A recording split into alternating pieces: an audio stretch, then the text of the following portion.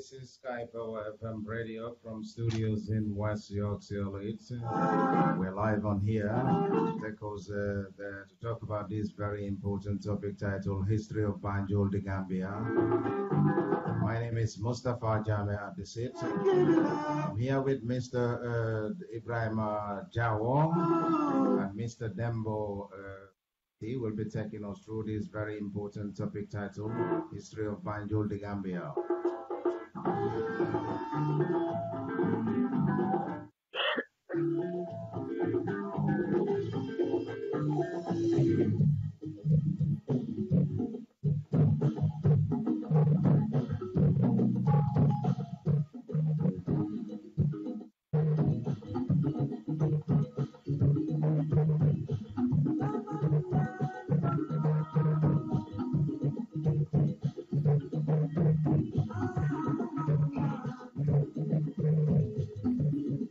Announcement from now happening Yaye Instant Money Transfer and Services.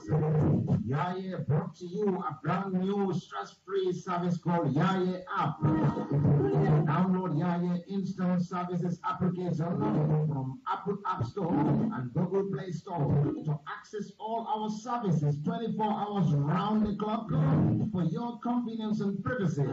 Send and receive money to the Gambia, Senegal, Guinea-Bissau, Guinea-Conakry, Mali, and across Africa for as little as £1 as transaction fee.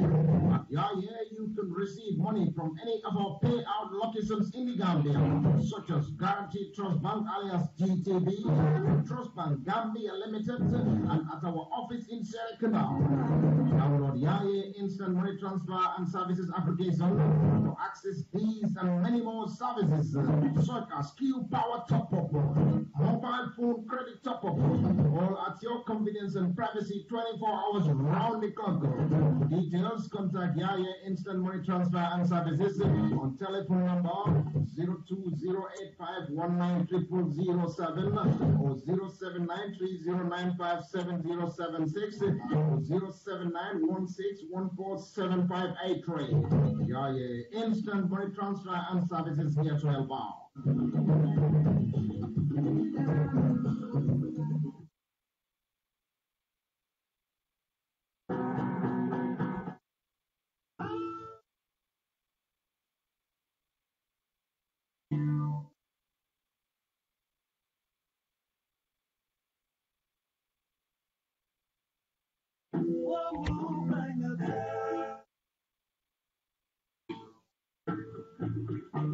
Welcome back after that short advert. Back here on Sky Power FM Radio. Thank you so much for being there. We're live on Facebook and on the radio here with Dembo Fati and Ibrahim Jawo. History of Banjul, the Gambia. Boki Degul Kati, ñu leen di nuyu fii ci Sky Power FM Radio. Di leen bismillah ci suñ buntu programme bi tey waxtaan bi jubluwaay bi mooy di maanaam fàttali wante ak aidi wante fii ci rajo bi. Tey kuñ fi am ku ñoo waxtaanal moo di Ibrahima Jawo ak Dembo Fati lamo labe daw da mbal kontonda kabron Sky Power FM radio to jang kontondro ko lamba falale ko programme mi yalon ko ngafale no bewla sambala na jambi mimmu Banjul history ti mimbe kachala jambi wolon Dembo Fati ti anen Ibrahima Jawo science fa fen kala fonse Dembo bula anen mol se ñoo konton and then kontondro ko la ni Ibrahima fanansita Banjul history to assalamu alaikum Dembo ni mbara. Yeah, assalamu alaikum. Yes. We are back again on the history of Banjul. Yeah. I think we're back for a couple of reasons.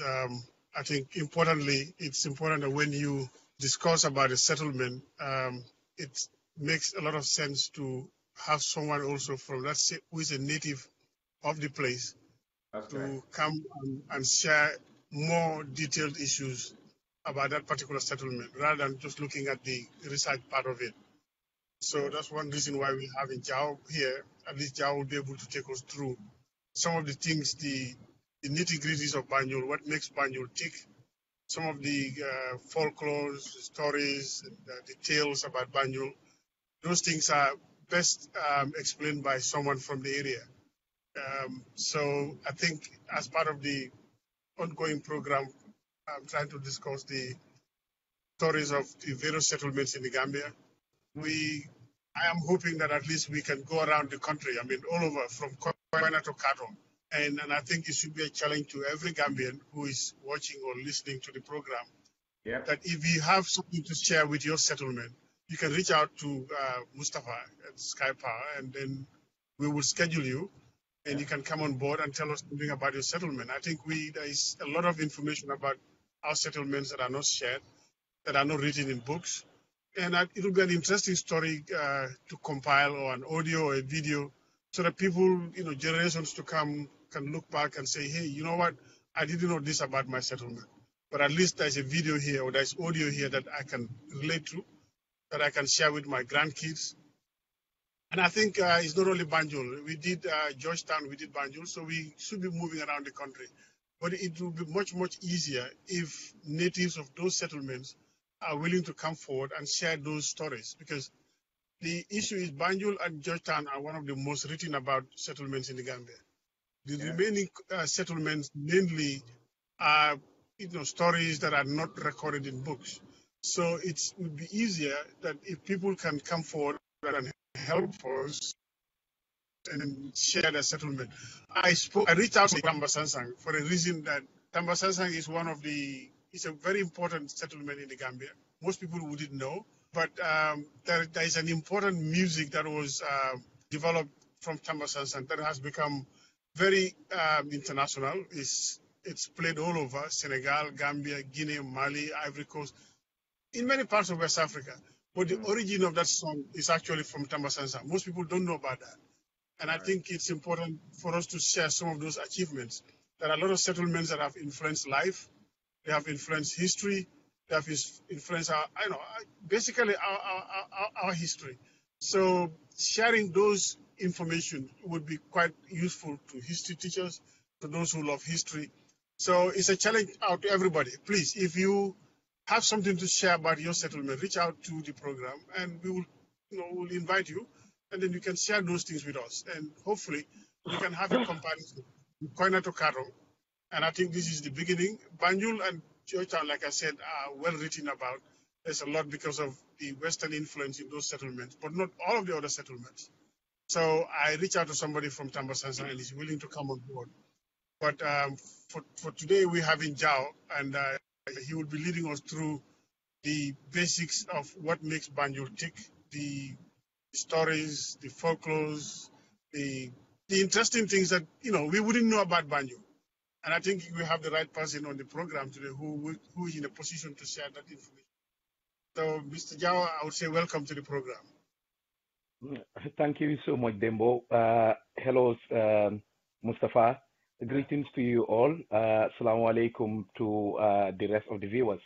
Dembo, I must congratulate you for the job that you're doing in sharing the knowledge that you've got, the historical facts, and the research that you're doing regarding national history.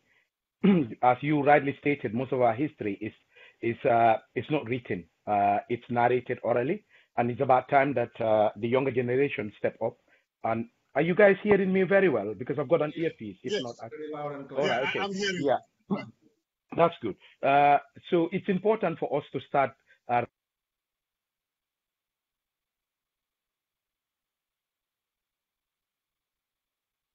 Yes, Jao, your audio is gone. Hello, Jao. So, sorry, I think I had a call coming in, so I've just canceled that call. Yeah, okay. Okay.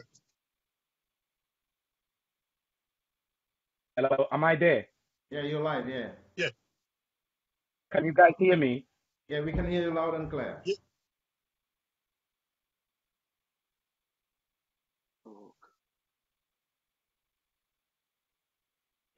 Hello? Yes. Yeah, we can hear you loud and clear, Jao, yes. Can you hear me now? Yes, we can hear you loud and clear. I'm so sorry about this. I had a call that was coming in. So it's important for us to document our own history, because if you look at it, most of the people that tend to narrate our history, particularly you look at the Jalis, the the Gewels and Giriots, most of them are going now. The elderly generation seems to be going rapidly, and these people are taking vast knowledge with them that is not been shared or documented anywhere. So it's important that people that have love for history step up and start writing our own history, as I said, because you go to places like Senegal, you go to other countries, people are doing this. They have taken ownership of their own history and are documenting this for generations that are yet to come. Just a point that I wanted to highlight on that Tamba Sansang history that Dembo was saying, Mustafa, if I may. There is another place which is quite important, and a song that is also very, very unique, and a song that has traveled outside the boundaries of the Gambia. Sutukung Kunku Sorale.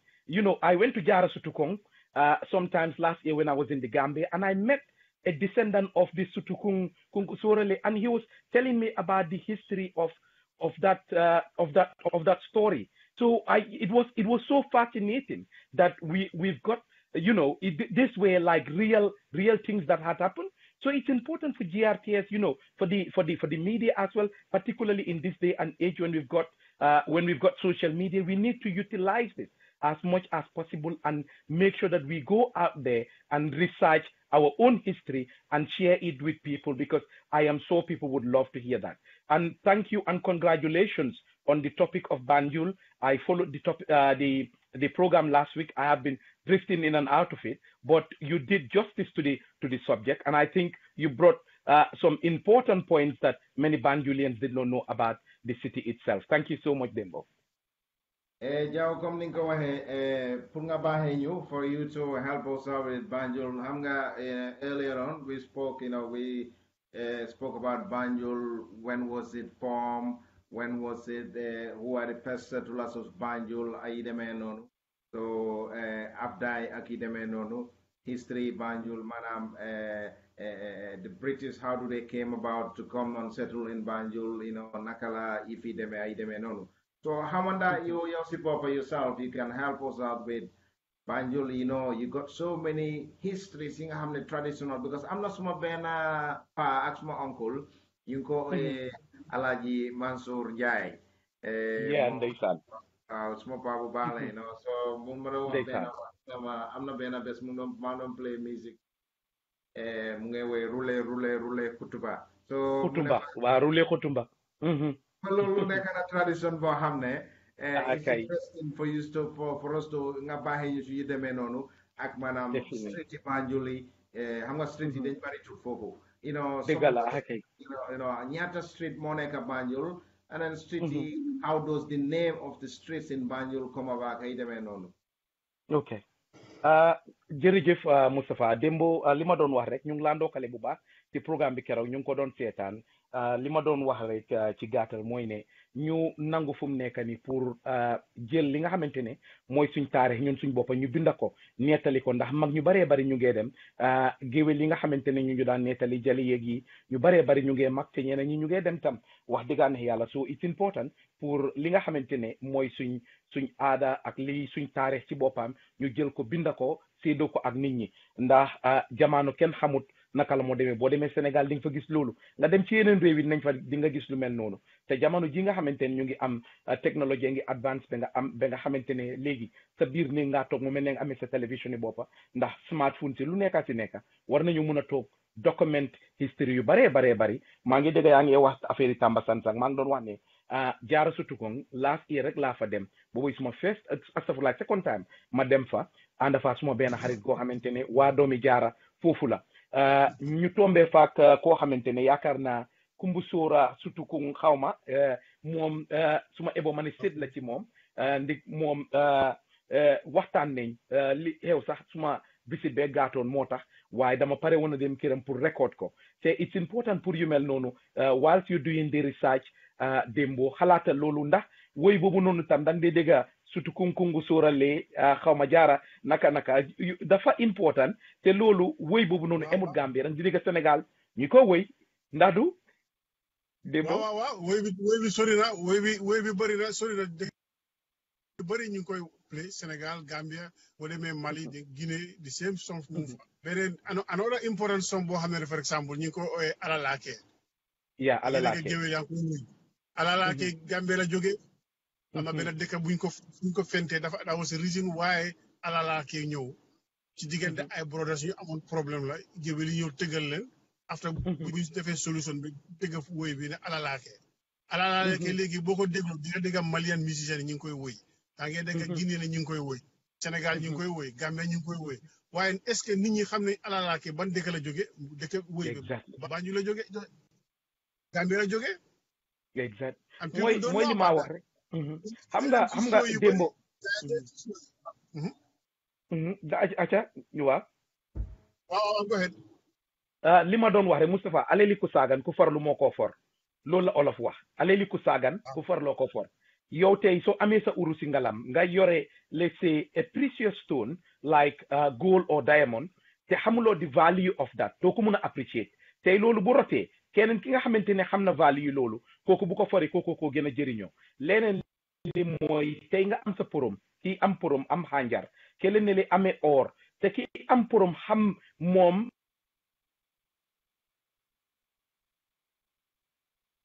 Yeah, pixelation, Jao. I think Jawa's got an incoming call there. Like Dembo, the way like we're saying, I think you know you mentioned some traditional history, you know, about the entertainment side of it, which is there's this. Hello. But yeah, Jao, you're gone.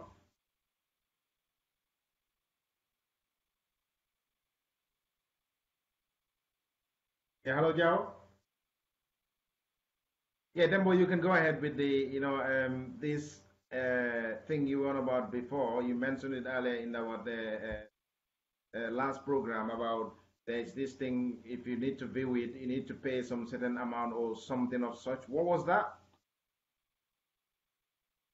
Yeah, there's this story about a crocodile in Banjul that was called 10 shillings. Yes. And it was said that the crocodile lived in one of the neighborhoods. I think it's in a public restroom or something like that.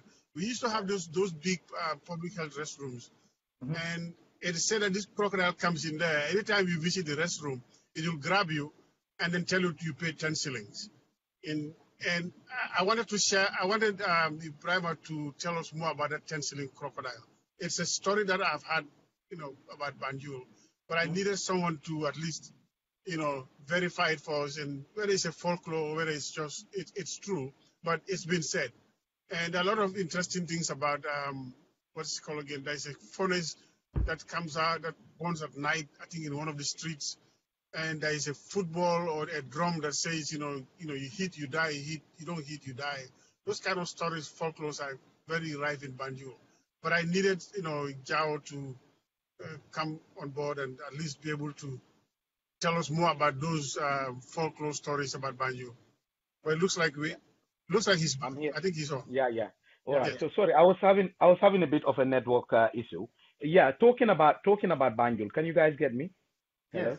Yes. Yeah, talking about Banjul, it's one of the oldest settlements.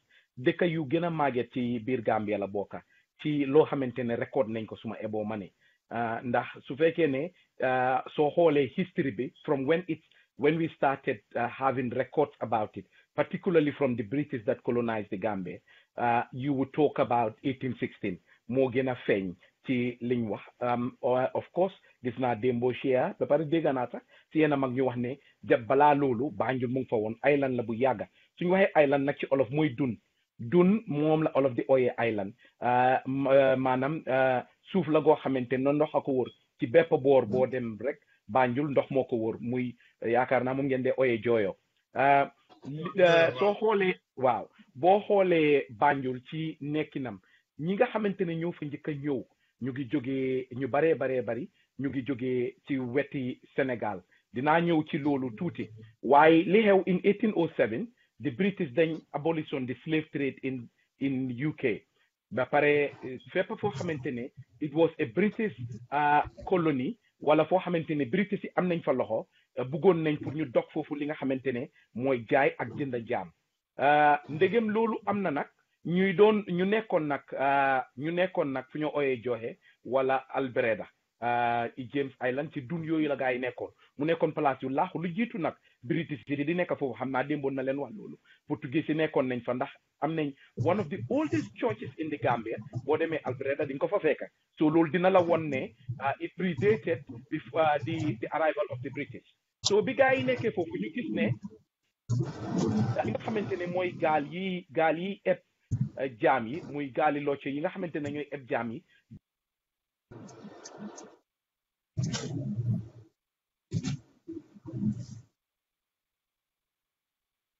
Yeah, Jao again, I think it's got an incoming call there. Dembo, yes, if you want to continue from where we stopped.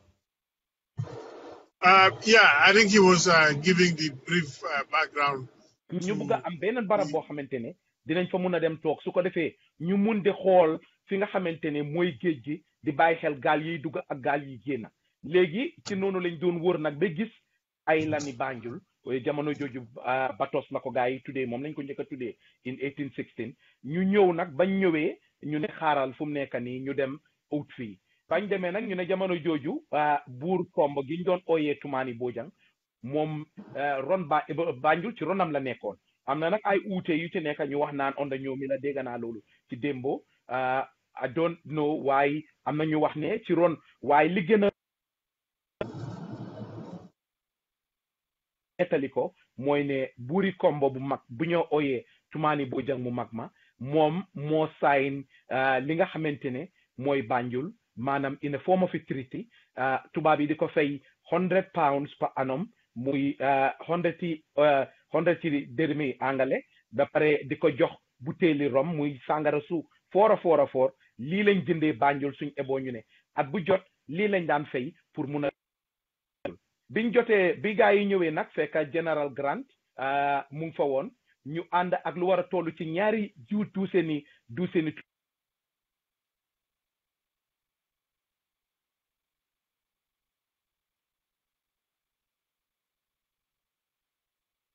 dafa mel ni signal bi li ma doon wax yëpp kon génnut de.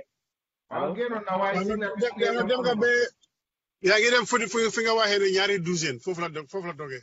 all right ok waaw li war a toll si ñaari douzaine tubaab ñu jógee Gorée jamono jooju fekk tubaab bi anglais yi ñoom ñu ngi woon Gorée ñu ñëw si lañ ñëw Banjul biñ ñëwee toxu Banjul ñeneen ñi nga xamante ne ñu ngi woon boori Albreda ak James Island ñu ñëw Banjul ñu sanc foofu e garrison bi nga xamante ne moom lañ establish mu ngi nekk Soldier Town present day soo demee tey jii fi nga xamante ne fa la State House nekkee ñu establish foofu noonu garrison ñoom tubaab yi ñuy toog fa léegi nag ñu tuddee foofu Soldier Town muy fi nga xam ne fa la soldaar yi nekkoon Banjul soo ko xoolee comme démboo lim dee binda ay dëkka la dafa mel ni Banjul nga ne tunda la nga am ay dëkka yu baree bari yu nekkoon ci biiram maanaam ay quartier ni ko français di waxee yoo xamante ni ñu ngi ci biir comme tey di ngaa ngi dégg Afda yi nekkoon Moka Town nga dégg Malato Town wala Portuguese Town nga dégg Jolof Town yii yëpp ay gox la yoo xamante ne ñu ngi ci Banjul town yooyu yëpp dafa am nit ñoo xamante ne ñoo ko dëkkee ak nit ñooñu fan lañ jógee ba ñëw toog ci Banjul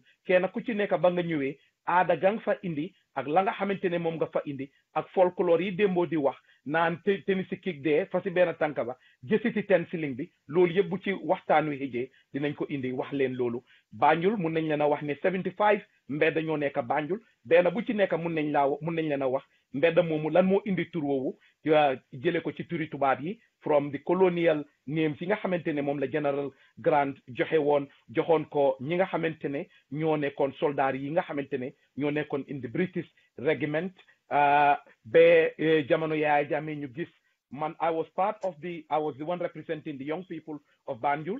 See that committee that was set up by Banjul City Council with the Arts Council pour ñu wecci waat tur yu baree bari biir Banjul so mun naa leen a wax turi aada yu baree Banjul comme Maam Kati Jammeh Badulo Tafsir Demba Mbay koñ yu mel ni naka lañ ko wax koñ yu baree bari di xam naa ne ci kanam dina ñëw ci suma xel waaye koñ yooyu yëpp lu tax ñu tuddee leen nit ñooñu ak nit ñooñu fan lañ dëkkoon ci Banjul ak contribution ci nga xam ne def nañ ko bu dee xëj na ci programme bi. waaw dëgg la sa jaaw gis nga fi nga doon wax ci affaire yi garrison bi. garrison bi mooy ba tey mu ngi tabax bang fa mooy fi ministre of finance nekk. waaw foofu moo foofu nekkoon nga am garrison tawa moo bi nekkoon building mooy foofu nga am taw waaw mooy tawa bi dama fàtte ne foofu la clock tawa waaw bi nekk. waaw foofu la clock tower bi nekk clock tower bi sax daf dee dox from time to time daf dee move gën a mu stoppaat waaye foofu la clock tower bi nekk right now te gars yi bi ñu fa ñëwee woon jamono jooju ñu ngi indi woon ak about 50 soldiers te bugga naa waat tuuti rek si affaire soldats yooyu ay 50 soldiers ñoo fa nekkoon te ñi leen ko di African Corps waaye African Corps bi nit ñu bëri ñu ngi koy read si history waaye it's important ñu share a little bit about the African Corps. African Corps dafa mel ni comme français yi li ñoo wax seen légionnaire mooy ñi nga xam ne ñoom lay yónni woon pour ñu ñëw expand the French Empire in Africa. Most of those soldiers yi nga xam ne ñoo nekkoon si African Corps bi they were ex-convicts unfortunately. They were ex-convicts ñoo xam ne they were prisoners la woon they find them very difficult for any use for them in UK. Ñi create an army called the African Corps. So that army, if you go into British history, into their army history, the African Corps is not listed anymore. They have taken it out of their list because it's kind of embarrassing, the history about it. It's the only regiment in the British Army that has no colors. I'm a Ben color, I'm a Ben formation.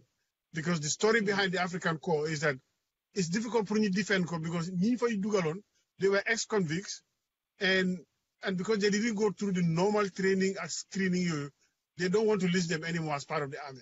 Why not? At least to an extent, we can be very grateful to them that they helped to stop slavery because since we knew Banjul, they made sure that, all the slaves, so that's one interesting story about the African Corps, I wanted to share.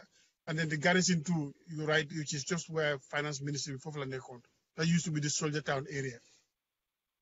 That's just I wanted to add. Yeah, crocodile bi. Yeah, crocodile bi. Wow. Yes. Wow, go on. Jaaw kii Dembo dafa mention am na benn crocodile bu nekkoon Banjul ñu ko 10 shilling crocodile.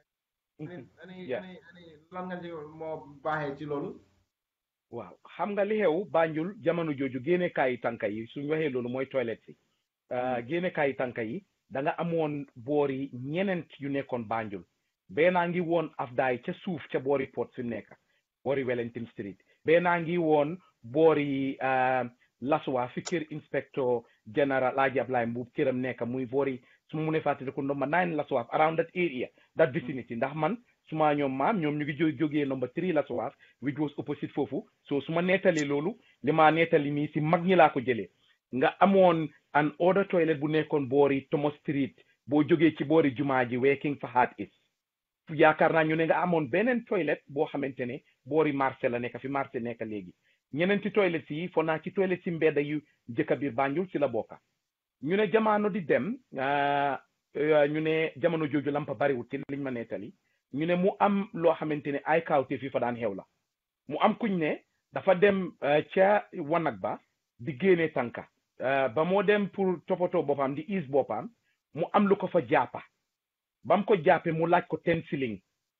jamono jooju ñu ngi use shillings and pence ñu ne waa ji bam génnee loolu dal di bàyyi ci rami mu dem mu am keneen ku report lu mel noonu dégg naa report ci daal muy continuer di dem ñuy complain loolu jamono jooju tubaab yi obviously ñoo fa nekka we had a governor at the time léegi mag ñi bari ragal ba bugg a dee dégg naa ba bu ñu bari suñu daan ne pour génne tànka dañoo yóbbuwaale xaalis su ko defee bu ñu yóbboo xaalis 10 shilling su ko defee bu dara xewee ñu jël loolu def ko ci bu ko defee ñu gis ne mucc nañ waaye dégg nañ ay nit ñoo xamante ne loru nañ ci ndax ñàkk am xaalis ay mag si liñ nettali léegi nag biñ ko defee ñu ne tubaab yi ne nañ nit ñi ruba jësit boobu nañ fexe ruba ko mu am kenn koo xamante ne cubala la woon ñu ngi ko doon oyee Samba Cubala ñu ne Samba Cubala ñu ne dafa mel ni comme mun ngaa wax ne present day maxman kooku moo roba jësit boobu bi mu robee jësit bi ñu ne mu rey jësit bi ba pare takka loxo yi fekk bi mu ko jàppee ñu rey ko takka loxo yee tànk ñu yóbbu ko where they mooy talking about where the treasury is now ndax jamono jooju foofu noonu tool la woon lu dul garrison bi te lépp lu xam ne daf daan lëjal nit ñi biir Banjul suñ ko jàppaan dañ ko daan yóbbu ci biir Banjul ba pare yóbbu ko foofu noonu teg ko pour o Banjul yëpp ñëpp ñëw gis ko foofu noonu nga xamante ne diggante trésor yi ak di Anglican Church fi mu nekk jamono jooju foofu suñ eboo ñu ne àll la woon lu dul garrison bi fa nekkoon gannaaw gi nga am maanaam lu mel ni tool comme maanaam àll neen ba pare nga am lii bi door a am bayal bu yaatu boobu nga xamante ne mooy Makati Square biñ jëlee jësit bi nag ba roba ko yóbbu ko ñu xar biiri jësit bi Pa de Costa moo ma nettali lii yal na ko yàlla yërëm moo ma nettali lii fekk maa ngi liggéey Sud FM mu ne ñu xar biir bi génne ci fanweeri doj ak ñaar. Hello, am I coming out? Yes. Hello? Yes. Wow. Yes. Yow ñu la dégg.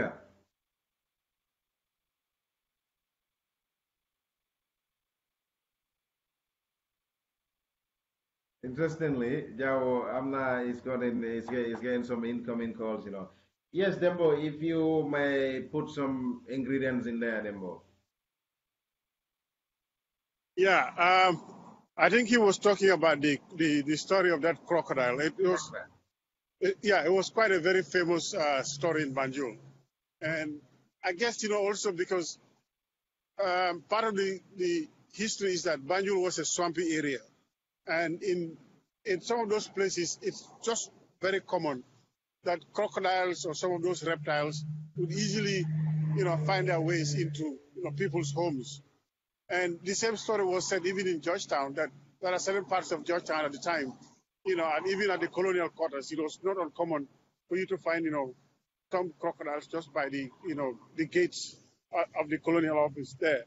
So I think the vegetation in Georgetown in Banjul and the swampy area is a good recipe to find crocodiles nearby, just like in Florida here in the United States. You have quite a number of them, going about their own. Oh, okay, Jao is back. I'm so sorry. I'm so sorry about that. I don't know what's up with the connection here.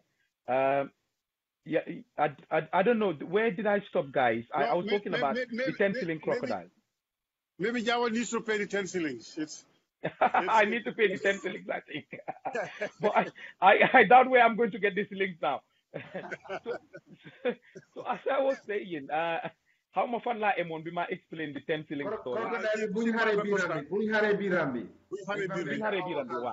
Wow. Pa de Costa moma netali li yalla ko yalla yerem. Pa de Costa pa wakim de pa góor gi wakim de Costa mom wax na ma ne mom mu ngi ñew Banjul in 1923. mu ne si la ñëw Banjul mu ñëw ak gaali saxaari jéeri bi moo am mu ne 10 years la ñëw Banjul jógee Ndar xam nga kon kooku yàgg na biir Banjul in 1923 kon kooku yàgg na Banjul torop te xam na history Banjul moo ma nettali lii mu ne biñ jàppee jësit bi mu ne ñu xar biir bi fekk ñu yóbbu ko trésorier fi mu nekk léegi ndax foofu soo ko xoolee mooy fi garrison bi nekk benn la mu ne ñu xar ko o buur Banjul ñëw kilifa Banjul yi ñëw bañ xaree biir bi ñu fekk foofu noonu 32 pebbles of stones mooy doj yu ndaw yi xeer yu ndaw yi xam nga olof dañ góom ne xaw ma nag ndax is the same concept la aada yëpp am waaye dañ góom ne jësit at bu jot dafa won a benn doj bu ndaw xeer bu ndaw loolu moo laa woon ab bi nga xamante ne moom la jësit am ci li Pa de Costa nettali mu ne 32 stones dañ fa fekk kon dañ góom ne mag ñi ne jësit boobu dundal na fanweeri at ak ñaar ñu ne ñu fekk la mi xaalis ci biir bi ñu ne kon jësit bi doon lekk nit ñi moom la te Samba Cuba la ba mu jàppee jësit boobu noonu te la jësit géej a tànqaleeti Banjul maanaam 10 shilling ba sa lañ géej a dégg story boobu noonu amati kon loolu dina la won ne 10 shilling bañ doon wax di ko jàmba am na loolu lu am la ndax dégg naa ñu ne ay maxmen jëloon nañ leen yóbbu leen ci boori tefes gi pour ñu seet te xam nga jësit ci wàlli nekkinam am na yoo xamante ne DA in keroog maa ngi ko wax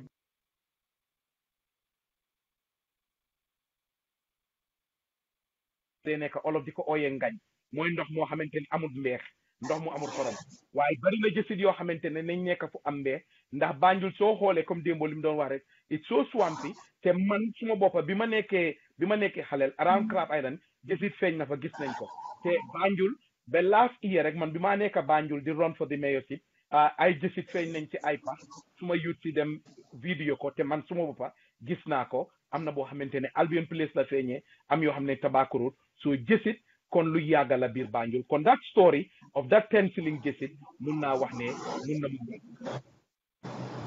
Yes, Dembo. Wow, foofu leer na because dégg naa story boobu a lot of the times why moo tax ma ne the programme soo gisee mu important is that sooy wax story about a settlement it's always good nga indi koo xam ne is also a native of the place. Di nga gis li mooy li soosee di wax ne iye kudan lo ñaaw ñe tamira lang kudan. So at least if we have him here, at least we have the story cleared out now. At least all my worries and doubts are cleared, and I think going forward, I think we should be part of the initiative. Anytime we have a program on any settlement, then we have somebody from the area who give you more information, add more value to the story itself, so that other people they are from that same settlement will you call in. If they have additional information to add, because over time, this can be a compilation.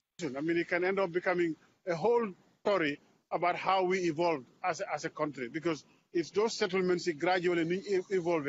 That's how we became Gambia. Like when I published the 1904 census of the towns in Gambia, all the settlements.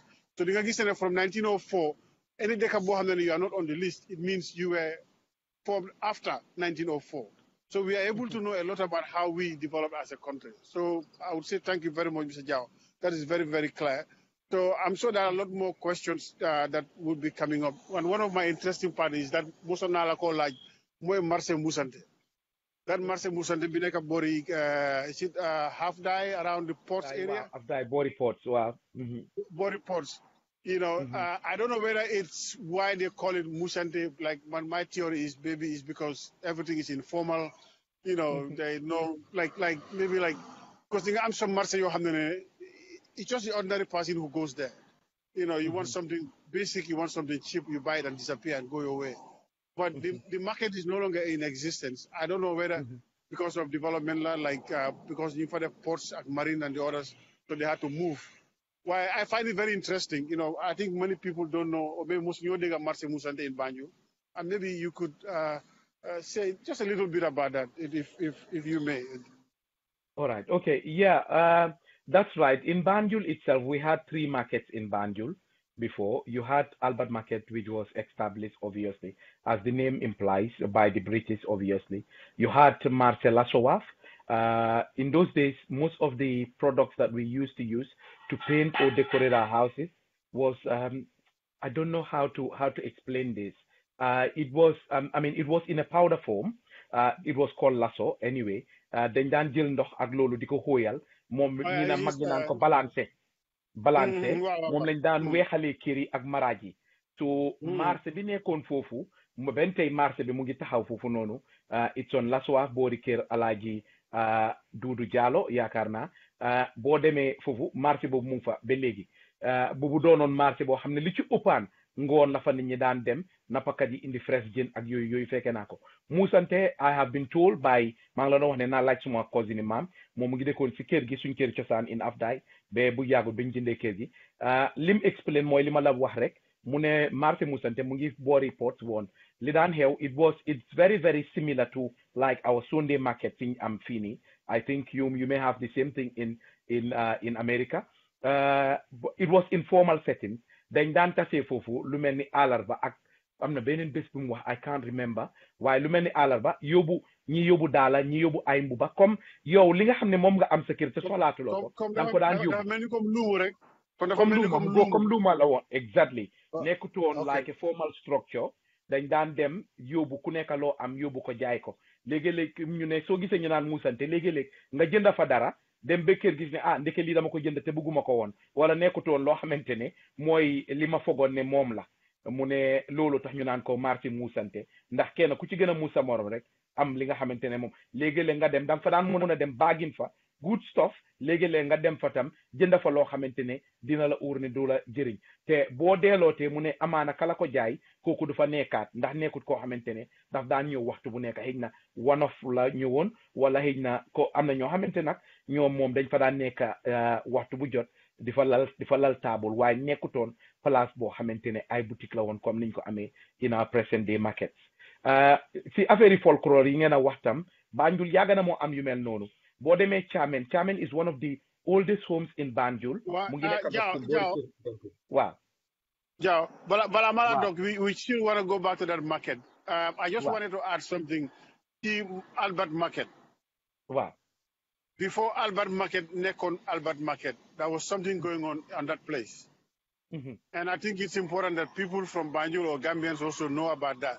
That before it became a market, that place was a processing center. It was the place where they were processing asylum applications. For Nekon asylum camp. Yes. Okay. Yeah, that was asylum that's camp. Interesting. So I didn't know. Yeah, it was asylum camp. Sundan dawe from either from Nyomi or from Salom time during the Marabu wars. And there were a lot of refugees. You know, then daw from Salom, from Upper Nyomi, or even from parts of Senegal, southern Senegal, Bori Kaula Yui. But they knew that if they came down, they had freedom. So, you know, ben deka bu ñoo wa Bawick town, just Bori Barano, ci Bori Fort Bulen. Within that seeded mine. Foofu la gaay nekkoon am ñu daan cross ñoo Banjul. And you don't get from Sierra Leone to watch Albert Market from Neko. That would be in the 1850s then. Yes. So it's for an process is an application asylum. So you approve a pare, la duga sibi de kabi ñi duga len ci gal yobul len bañu. So over time that space turned into a market. It became Albert Market. Why initially it was a place for processing asylum application. It was a camp on big space. The refugees for Nantier. I just wanted to add that to the history of that market area. Thank you so much, Dembo. I think it's important to know that. I didn't even know. I have never inquired about what that place was like before we had the market established by the British. But it would make sense because I know quite a lot of refugees came to Banjul in the 1850s.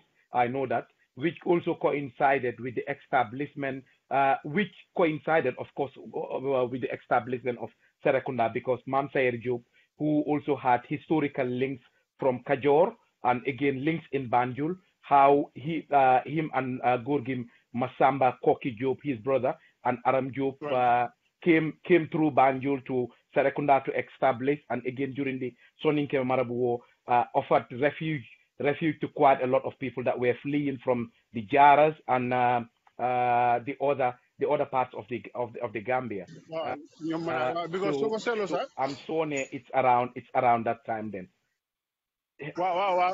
Because the story about Sair a little bit just Banjul direct, like from what I understood more in Kini Lat Dior dafa yónni woon Samba Koke pour mu ñëw jëndal si ko ay lifin Mukadom ci in Banjul ko time boobu ñu ngi noonu ci xare jënd si ay bal ay fetel ak yooyu waaye eventually Samba Koke moom ñëw far delluwaatut back then he stayed in Nyomi fana dëkk bi sax ñu ngi ko ooyee fana tubaab hello Dembo man li nga wax ma mu ngee dog ma waaw hello waaw nga ne Lat Joor waaw maa ngi laa dégg léegi nga ne Lat Joor waaw li ma ri Lat Joor dafa yónnee kii Samba Koke Masamba Koke is a brother from what I understand is a brother of Lat Joor so daf ko yónni woon pour mu ñu jëndal si cousins lañ ay fas waaw so daf ko yónni woon pour mu jënd si ay Mukadom ay balaay fetel yooyu moo supply boo time boobu Banjul foofu leen daan jaayee lu bëri a lot of the weapons yi foofu leen ko daan jaayee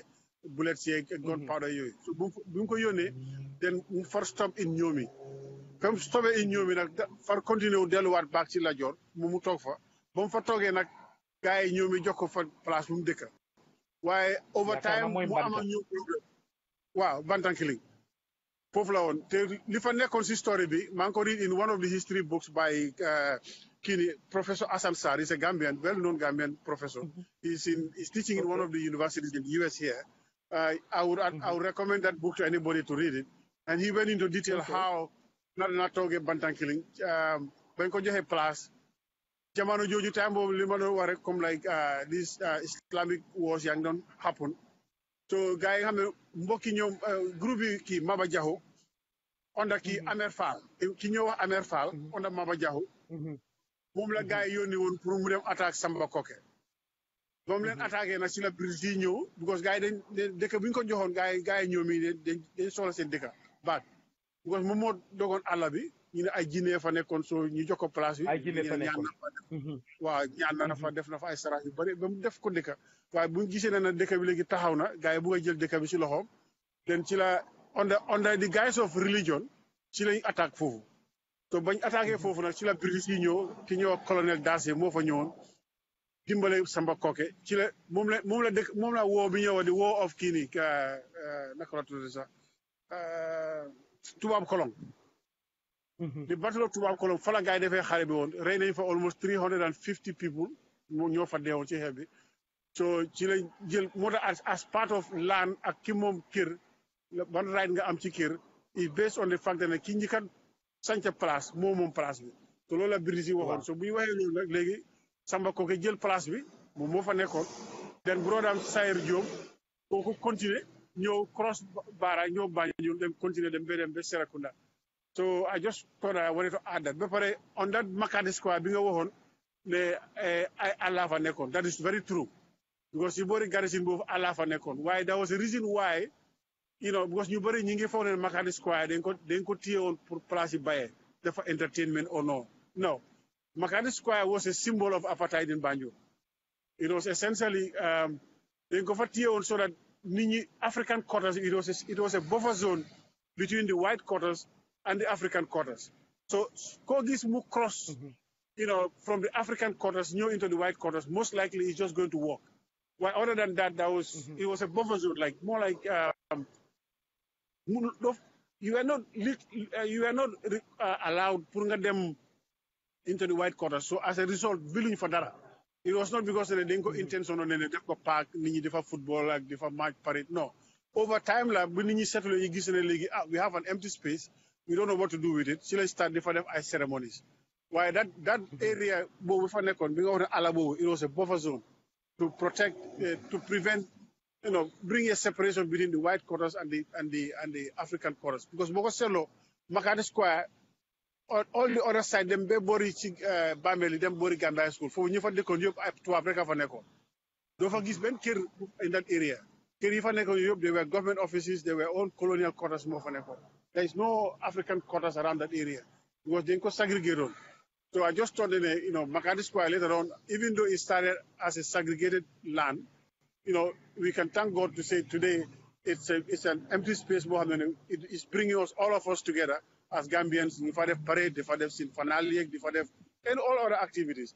But initially it was not meant for that. It was meant to stop people from crossing from the black quarters into the white quarters. So it was more like a mini form of an apartheid, that the colonialists set up over there. Not necessarily that they could start on it just because they wanted to have a parade there. I just thought I was going to add that too. Thank you. Pour support la ci li nga waxoon ne ala la woon ba pare gars yi nekkoon the other side which is very true. I just wanted to add that and confirm that li nga doon wax is true. Thank you.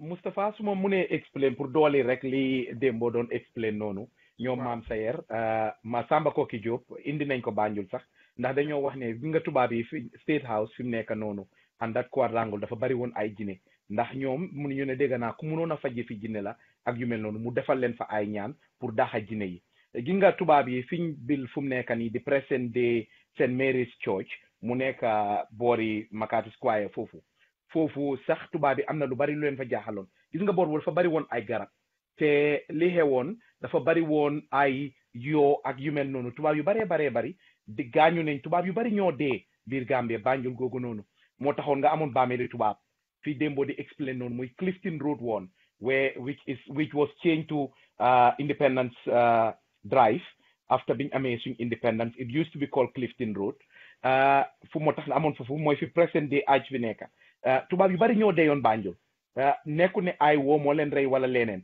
waaye feebar yu bari moo leen reyoon ndax insectes yi nga xamante ne ñoo amoon Banjul rawatina yoo yeeg weñ yeeg yu mel noonu sonaloon leen ñii jëlee fa yellow fever de gis nga li ma doon explain St Mary's Church fi mu nekk ñu ngi maa explain na ne am na garabi sooto gu mag a mag gu fa nekkoon garabi sooto gu mag boo bàyyee xel ba léegi da nga fa di gis sooto yi am na ay garabi sooto yu nekk area boobu ñu ne ñu ngi maa explain na su ma am explain na ne ma dañ gor garab gi daaneel garab gi tubaab yi daaneel ko biñ daaneelee garab gi léegi ñu dem yaakaar naa ñu doon liggéey foofu jël break dem ñëwaat fekk garab gi sujeeku mooy mu jógaat taxaw nii ndekete biñ daaneelee garab gi waaye man obviously nga soo jàngee nga read science ak yu mel noonu dina am yenn yoo xamante ne sa xel dina ci ñëw ma xalaat ne ndax ñi dogoon nañ reen yi yëpp ci garab googu ñoom ñu ngi nettali naan xaw ma ndax maa ngi ñëw de gisatuma screen bi de hello yéen ak maa waaw dégg sa screen bi dem na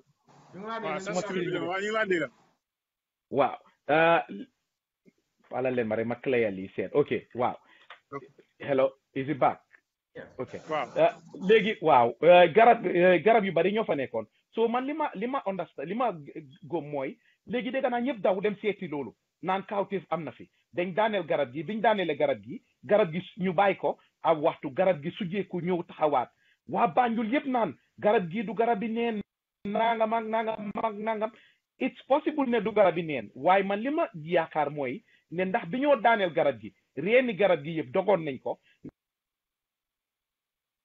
waaw loolu mun naa waaye tamit boo ko seetloo ci history garab ak defar yoon those stories are very rife everywhere si boore bu ñu doon defar yoon yi jaara sooma bi those stories dégg naa yu bëri noonu dañ daan daane ay garab ñi bi ëllëg ñi ñëwaat fekk ak garab bi taxawaat loolu story yu bëri dégg naa ko ci in Gambia so mun naa I want to believe ne lu xewoon la lu amoon la it was not even in Banjul alone am na so many places in Gambia you have that have that history boo xam ne daane nañ ay garab ñu ne garab the next day ñi ñëwaat fekk mu ngi taxaw so sometimes yes science is good why you never know some of these things benn nit du ko mun a wax ñaari nit ñetti nit ñeenti nit fukki nit and then it's not true I want to believe that it's a true story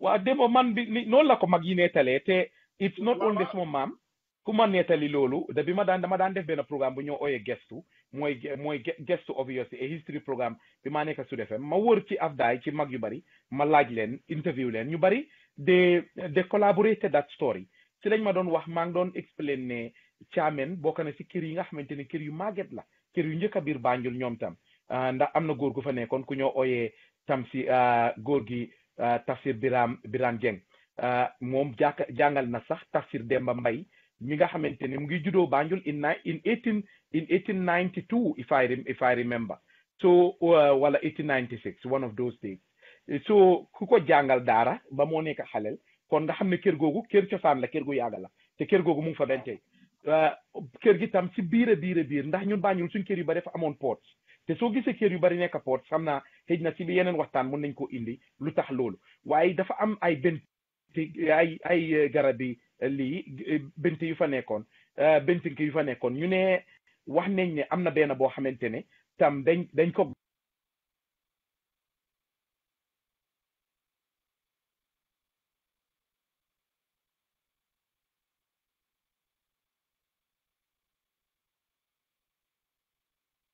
I think Yao is got an incoming call again or network pixelation. Yeah, it probably looks like it's a network issue out there. Yeah. Yes, unless you want to add something to that, Dembo. Yeah, what I want to add to that church, the tree that he's talking about, that sort of tree, which is around the Anglican church. That's the Anglican church by the Quadrangle. Just before you get to the Quadrangle gates, on your left side, there's a small, tiny church there. And that church is also very important because that church has a history that is very much related to the Battle of Sankande, where the people of Sankande and Jataba had a quarrel over a rice field, and in which the traveling commissioner was killed there with two officers. I think about 3 soldiers were killed, and then 2 commissioners, I think 2 commissioners were killed. At least I'm sure of at least 1 commissioner that was killed there in Sankande. And they are buried there. Their graves are in that church, that small area just by the Quadrangle. That the church that he's talking about, the St. Mary's Church, that Anglican church, it's where the dead bodies were buried from Sankande. Yes, so if you want to know, okay. Yeah, go on, Dembo. Go on, Dembo. Yeah, you were talking about the Sankande incident. And, yeah. Waaw li ma doon wax mooy church bi nga doon wax noonu fi soto bi nekkoon soto bi fi ñu ko daaneele woon. foofu lañ suulee gouverneur ñoom Sitwell ñi reyoon Sankande. Sankande waa di battle of Sankande yeah. Sankande ak Jataba amu ndar xeex bi. ñi fa reyoon ay tubaab si colonial administration yooyu yëpp foofu lañ leen indi woon foofu lañ leen suul. So their graves are just in that small grounds of the church area. Jërëjëf maa ngi doon wax ne Thiamène biñ daanee la garab googu noonu ñu ne ci ron reen yi dañ fa fekk ay sujeer ay ndaal ak ay bool yu mel noonu ak ay faxa ñu ne fekk nañ fa loolu ak yaakaar naa ñu ne lu mel nga ak lan ni faxa faxa waa faxa mooy luy faxa comme li faxa mooy dajjaa biñ dee sangoo ci dex gi ñuy fa dee def ndox di ko teg mu mel ni ndaal faxa ok waaw yi ko sosé fenken waaw moom lañ fekka yooyu lañ fekka ci foofu noonu te stories yi itam are well collaborated nga ñëw soo ñëwee ñu ngi explain tam yaakaar naa bés man xam na si yaawoon naa koog yow during the second world war, if I remember right, is that 1948? When was the first world war? Around that time 1917 1917, that's the first world. This is the second world war. Because General Blackburn, 39, wow, exactly. Why this incident happened around 1940 or so. Te bo demee foog naa bés maa ngi ko share ak yow démbo boo demee fi nga xamante ne foofu la present mile 7 around mile 7 fa la suma ebo ma ne suñ airport bi nekkoon di military air base foofu la nekkoon mag ñi Banjul dañ dee wax ne ñu ne Guinée Gambie gi moom moo naka lañ ko ooyee sànnemente rek nga ci naka la tuddaati woy dina ñëwaat suma xel ndax gars yi dañ dee wax ne Banjul la di dëkka ñu ne mag ñi ne moom moo daaneel aircraft yi General Blackburn bi te loolu boo xoolee German aircraft bi fa waaw German aircraft bi fa ndax moom dafa waxoon ne moom dafa mun na moo takka bëtam yi fly to Germany ba pare takkaat bëtam yi dellusiwaat Gambie te bu ñëw Gambie dafa attaque Gambie ndax dañ àndoon ak tubaab yi anglais yi so ba moo jóg li nga xamante ne mooy garab yi nga xamante ne ñoo fa nekkoon muy ñuul yi ak sibi yi muy kóoni yi ñu ne moo kal visonam ak ñi naan garab yooyu ulbateku jine jee ko téye daaneel aircraft bi moom fa la des mu dee yi yëpp so stories la yoo xamante ne in Banjul it's quite rampant about the incidents of those things ñu ñëw ci ñi nga xamante ne ñooy waa Banjul yi njëkk a ñëw Banjul ñi jógee woon Ndar géeti Ndar place bu ñu ooyee géeti Ndar ci Waalo ñeena ñi jógee woon Bargny muy Rufisque ñeena ñi jógee woon Gorée ndax tubaab yi dañ soxloon ay leberes biñ ñëwee establish the garrison as Dembo said about 50 man dañ ma woon ne lu egga ci ñaari seeni tubaab ak dara it's possible ne it's around that so ñu ñëw ñu ne biñ ñëwee ñu soxloon ñoo xam ne dinañ leen dimbale defar ay tali defar ay yenn barab ak yu mel noonu sampal leen ay office ak yu mel noonu ñu dem jël uti ay leberes looloo taxoon ñu demoon uti ñenn ci ay hello yeah go on, yeah, we're listening ñu ngi dégg waaw so bi ñooñu ñëwee an bokkoon na ci ñu ñëwoon muy ñi nga xamante ne ay siñaara lañ dañ leen de wax siñaara waaye they are the mulattoes ñi nga xamante ne they were descendants of the Portuguese and Africans waaw ñuy leen a wax siñaara yi ñooñu soo leen xoolee ba léegi Banjul soo demee ci akku gi di nga ci gis ñu xees pej ñoo xamante ne seen maam yi ay siñaara lañ ñoom it ñu laal maanaam xeeti olof wante am seen aada bopp am nu ñoo solo boo demee Ndar nag nga gis siñaara yi ni ñoo solo te boo xoolee magi gourmet yi biir Banjul rawatina ñu mag ñi nga xamante ne ay askani siñaara lañ jógee ñoom it ni ñoo solo ñooñu ñëw ñu establish leen mooy buffer zone bi Dembo di wax before the buffer zone area foofu la Molato si toogoon ñuy ko ooyee in Banjul di Molato town wala Portuguese town foofu la ñooñu toogoon olof yi nga xamante ne ñoo jógee woon boori Bargny ak Rufisque ak ñi nga xamante ne ñeena ñi ngeeta ñëw jógee boori Kajoor comme suma ñoom maam Wali Diop ñooñu cousine yi ñooñu suma ebo ñooñu faleñ ci Lat Joor ndax ñoom ay meeru Diop mi leen jur ak sa xewer Fatma li nga xamante ne mooy maami la ñoo bokk ndey ak baay ñoom bi ñoo ñëw Banjul they came in 1819 moo tax suñ foos kër cosaan mu ngi nekka in Afdaay quite close to Marine foofu la seen kër cosaan nekka so Banjul ñi toogoon boor boobu noonu ñu bari ay boori Rufisque lañ jógee ak boori Ndar ñoom ñu baree bari ay leberes lañ woon moo tax ñu baree bari tam doon liggéey ndax ñu bari dañu mën a benti gaal mooy ñu ngi daan liggéey ci marine bi ñoom lañ daan ooyee sarpanca yi ci moom lañ leen a ooyee Banjul mooy sarpanca yi ñi nga xamante ne ñooy bent gaal yi ñoo daan liggéey gaal yu mag yi nga gis ñu daan enu gerte yi gaal yi nga xamante ne ñoo daan féeri nit ñi jamono jooju bala ñoo am normal boat yi ngaa gis ñu daan dégg ay Lady Wright ak ay Lady Chile nag yooyu ñoo daan liggéey gaal yi xanxa yu mag yi moo tax ñoom ñu baree bari bi ñoo ñëw ñu indiwaale cosaani fanaal nga am Jolof Town ñi nga xamante ne lu ci bari am na ñoo xam ne boori Saalum lañ jógee moo tax boo demee boori Jolof Town di nga dégg waa Banjul ñu naan Saalum xeet te bari boor boobu lañ jógee am na ñoo xamante ne ñu ngi jógee boor yi fu gën a jege Dakaaru ci boppam muy Rufisque mu mel ni ñii ñooy dëkk yi ak xeet yi nga xamante ne ñoo toogoon Banjul am nga Molato Town nga am Portuguese Town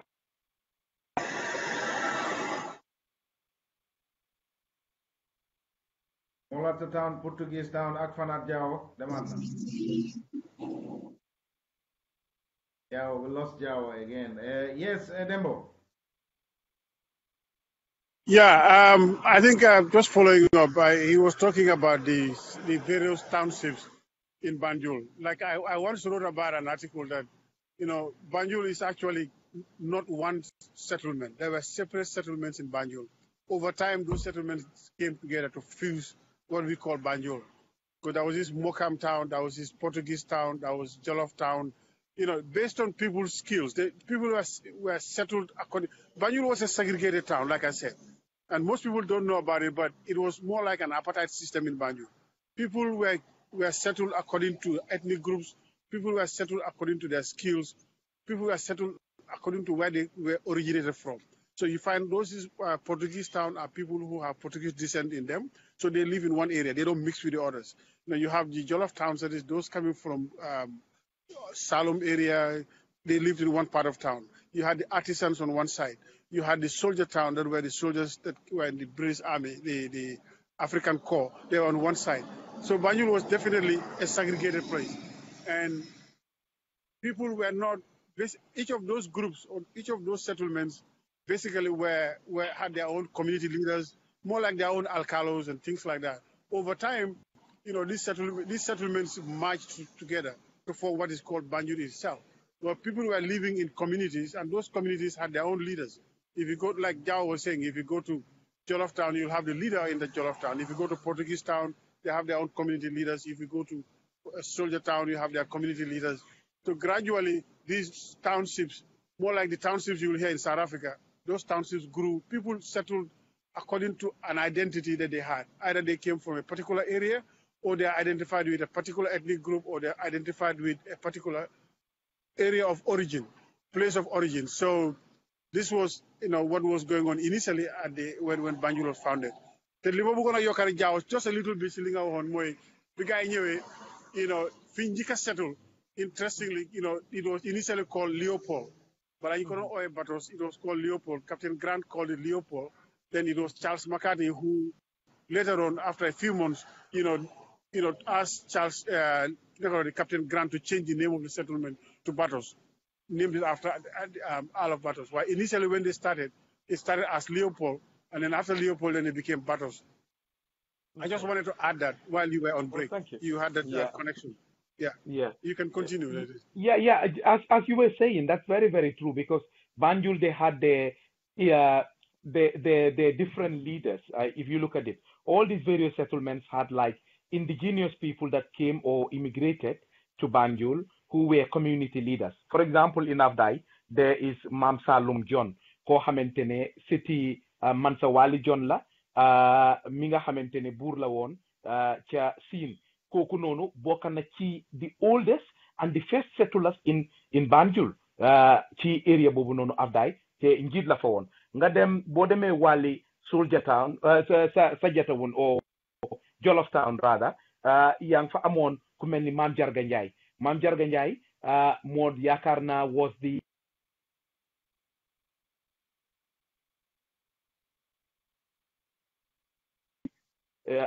xawma kan la won ci Buur Saalum yi xëjna suma toogee xëjna dina ñëwaat suma xel comme ñi are where the various community leaders yoo xamante maga maga mag dang di dégg léegi-léeg nga dégg ñi naan la njaay jarga laa jógee nga dégg ñële naan la man njaayeen siidi laa wala xam nga yooyu noonu yëpp a ñi wee individual leaders yoo xamante ne they were in Banjul maa ngi doon nettali ne bi ñoo ñëw indiwaale nañ lu mel ni fanaal muy cosaan goo xamante ne ndar nga ko daan fekka nga fekka ko it gore gannaaw loolu Banjul nga daan fekka cosaani fanaal te li nga daan wax ne there was a stiff competition wala loo xam ne daan am ci diggante town si loolu dëgg la dañ daan am fanaal nga am fanaali afdaay waa afdaay ñu am fanaal jamono bay of late ngay dégg ñoom maam Marie Samuel Ndiaye ñi nga xam ne ñoo daan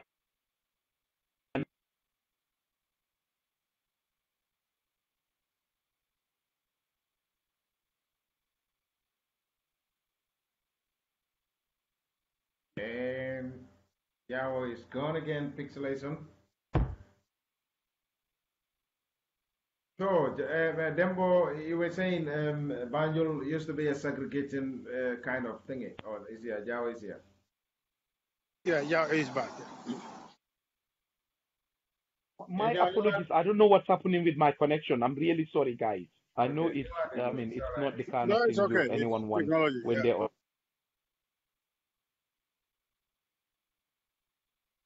Yung nga deglu.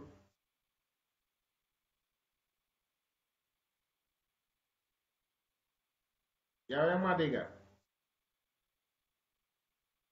Can you hear me, Yao?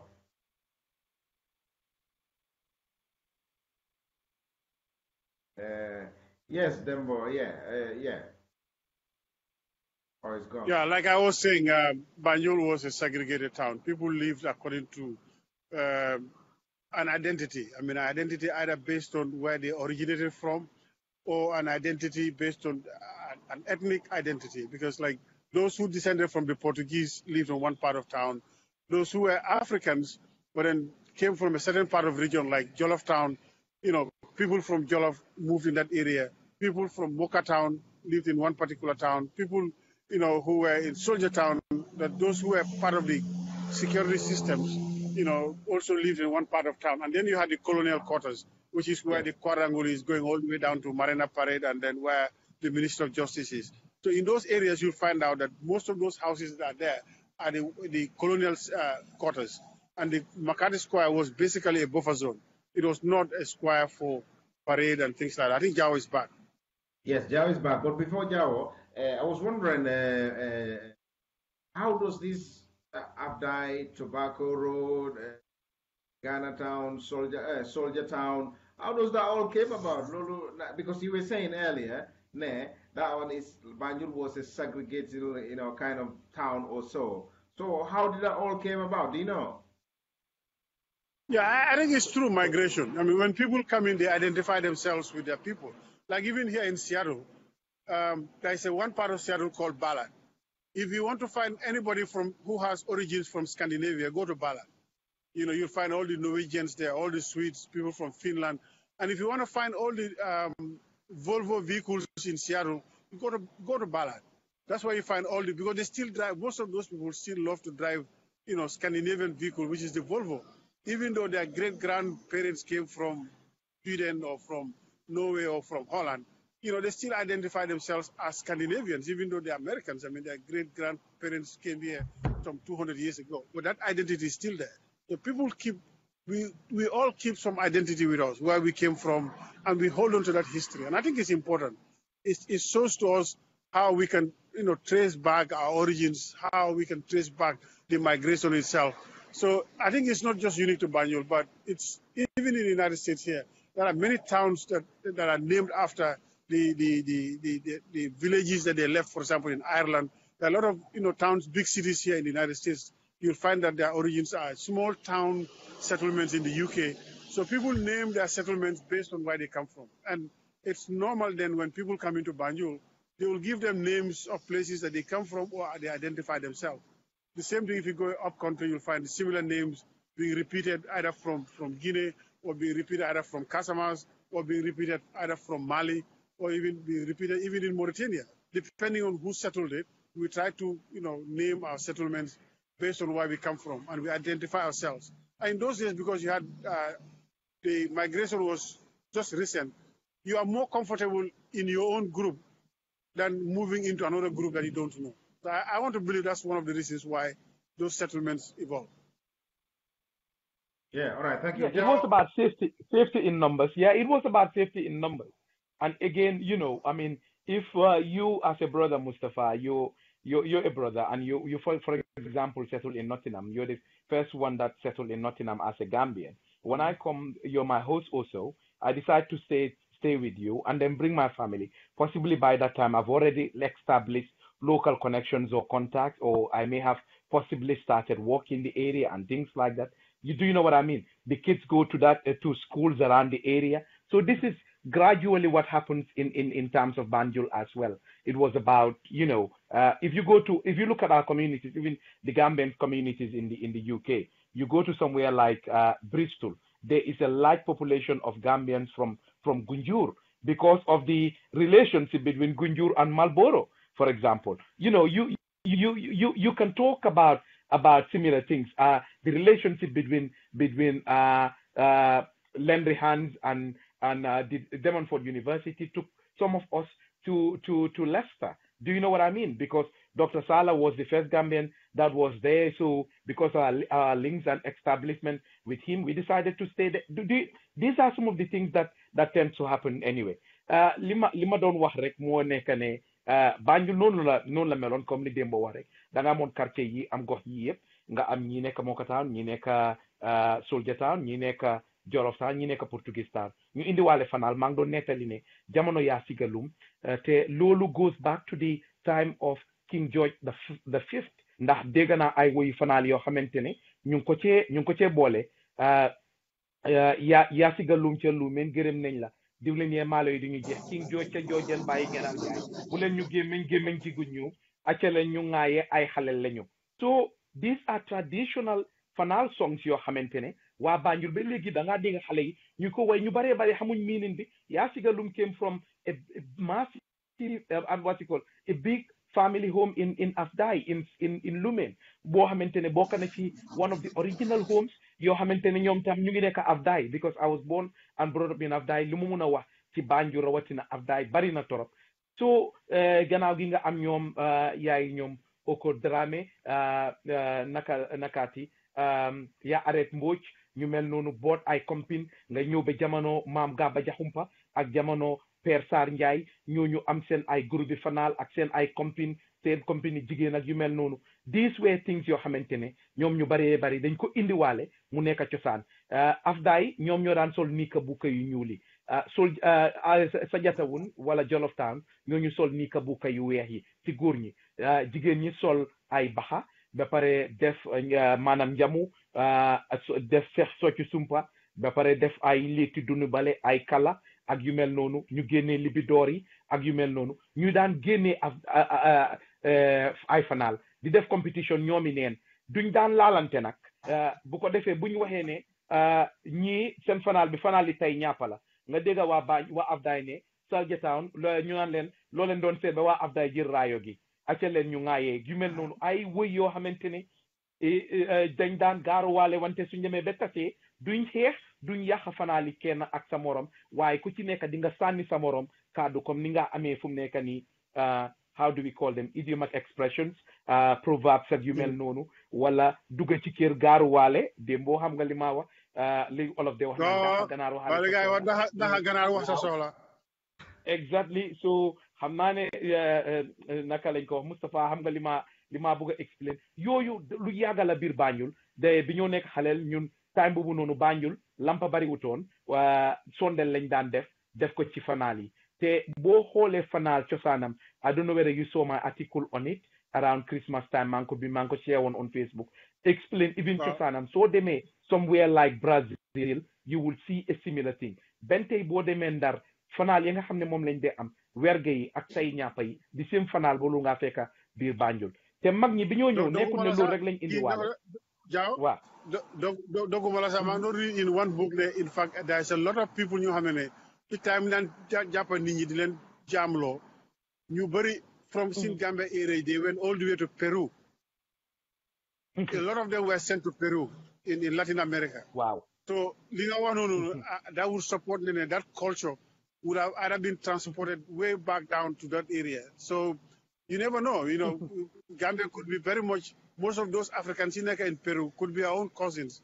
The majority of them that left Gambia also were sent to Peru, in Latin America, Brazil areas. A lot of them knew for them because they didn't live in, come in and bay, I live in Malo, bay live in Nakaroti, Moha, ak bayam live in Nakaroti, Napa yeeg yooyu. They took those skills already from us. And they went there and used the same skills over there. More so sin lekay sax ni ñoo toggee with the Latin meals in Latin America. They're very close. Ay malo mu fa bari, malo la ak ñebe ak yooyu. So we have that connection there. There's a lot of movement of Gambians from that area to Peru and Brazil. And it's true. We have that culture. You're very right because.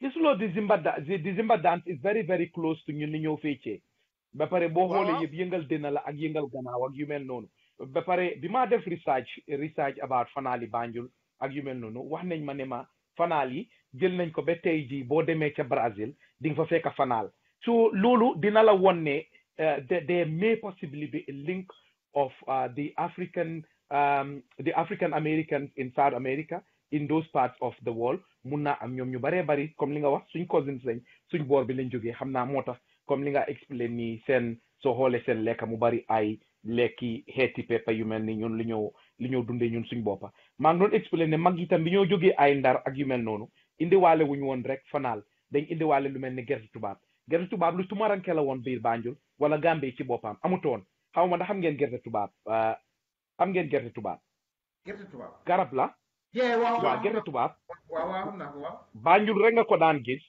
Banjul nga koo gis su dul Banjul ndar nga koo gis amul feneen sax biir Sénégal lu dul ndar ak Banjul that explains lu tax nga mag ñi luy laa woon ne mag yi ak kër cosaan yu bari biir Banjul ñu amoon gerte tubaab boo demee Gloucester suma kër ñoom yaay Gloucester sikka ba ca suuf ñoo amoon nañ gerte tubaab gu weex ñun dañ daan nekk xaleel bàyyi fa gerte tubaab gu weex dem yeneen kër fori gerte tubaab ndig ñoom biñ am bu xonq la dañ indiwaale woon gerte tubaab ñu indiwaale leneen lu ñoo ooyee waraaj these are exotic fruits yoo xamante ne they were alien in Banjul and the Gambia for that matter tey ngaa dem ci kombo gi nga fekk waa Banjul ak yeneen kër yoo xam ne am nañ benn kër ngaa gis biir kombo gi yu am gerte tubaab te ñi nga gis ñu am ko ñu baree bari Banjul lañ jógee kon cosaanam mu nga nekk boori Ndar fa la nekkoon te Ndar island la comme Banjul ni mu nekkee island it's xam naa ne it's about 300 and xam naa boori 56 years old Banjul as per records xam naa ne would be about 203 years old also so daf laa woon ne Ndar mooy magi Banjul te lu baree ba dañ ko nuroo biñ indee gerte tubaab maa ngi wax ne moom tam ñam bi dafa mel ni almond you know almond waaw Rufisque waaw Rufisque is almost Rufisque was like in 1346 Rufisque moved on that the French were there that's way almost 600 years or more all xam nga Jal Diop si boppam sax boor boobu noonu la jógee mooy Ndakaaru ki ko establish boor boobu la jógee xam naa ne loolu xëy na si yeneen waxtaan dinañ indi ji comme yu mel noonu dugga si ñoom Lat Joor ak yooyu because ñoom ñëpp am nañ relationships ak connections in Banjul Gambie ci boppam waaye li ma doon explain mooy dañ indiwaale gerte tubaab ñu indiwaale lu ñoo ooyee waraaj xam nga te yaa ngi doon explain baameeri fu ñu nekka mag yi Banjul soo waxee da ngaa dégga ñu naan la man su ñëwee da ngaa dégg Wali Jibaan Jóoba nga ca waraaj ca Banjul Mari Jibaan Jóoba nga ca waraaj ca Banjul Omar Jaxate nga ca waraaj ca Banjul Tuutaan Jóoba nga ca xam nga comme yu mel noonu waraaj ga ca Banjul ñu bari dañ foog ne mooy bàmmeel bi is not area bi lañ doon ooyee waraaj ga mag ñi biñ ñëwee Banjul in 1816 dañ indi waale gerte tubaab indi waale waraaj ñun bi ñoo nekk xale dañ ko daan fori ci taati pere bi ba léegi boo demee ci boori bàmmeel yi fu mu nekk da nga fa dee fekk am not soo ndax des na benn garab also waaye dañ ko fa daan fore bi ñoo nekk xaleel soo lekkee ñam bi dafa raaw nii gën a tuuti an apple soo ko lekkaan ba pare da nga daan xoox bi da nga ko fa mel ni gerte tubaab ni mel mun nga ko jël socce ko xoox bi dafa raaw ba pare soo tojee di seel da ñam bi fa dee nekk daf dee raaw moo ëpp a gerte tubaab da nga ko daan mun a lekka daf dee mel ni comme almond ni mel noonu la di tës ay fresh almond also léegi loolu la mag ñi tutu woon ci waraaj gi boo doo dégg waraaj ga ca Ndakaaru doo dégg waraaj ga ca Bargny doo dégg waraaj ga ca Ndar waraaj ga ca Banjul ngaa dégg ñuy faa denc nag mag ñi nga xamante ne ñoo daan génn àddina léegi nag moo tax ngay dégg suñoo tagga suñ maam yi nga dégg ñi seen maam yi gaañu nekk Banjul sa juróom-ñaari maama nga ca war a ca Banjul diwa nga ca war a ca Banjul diwa nga ca war a ñu baree bari doomi Banjul lañ waaye xamuñ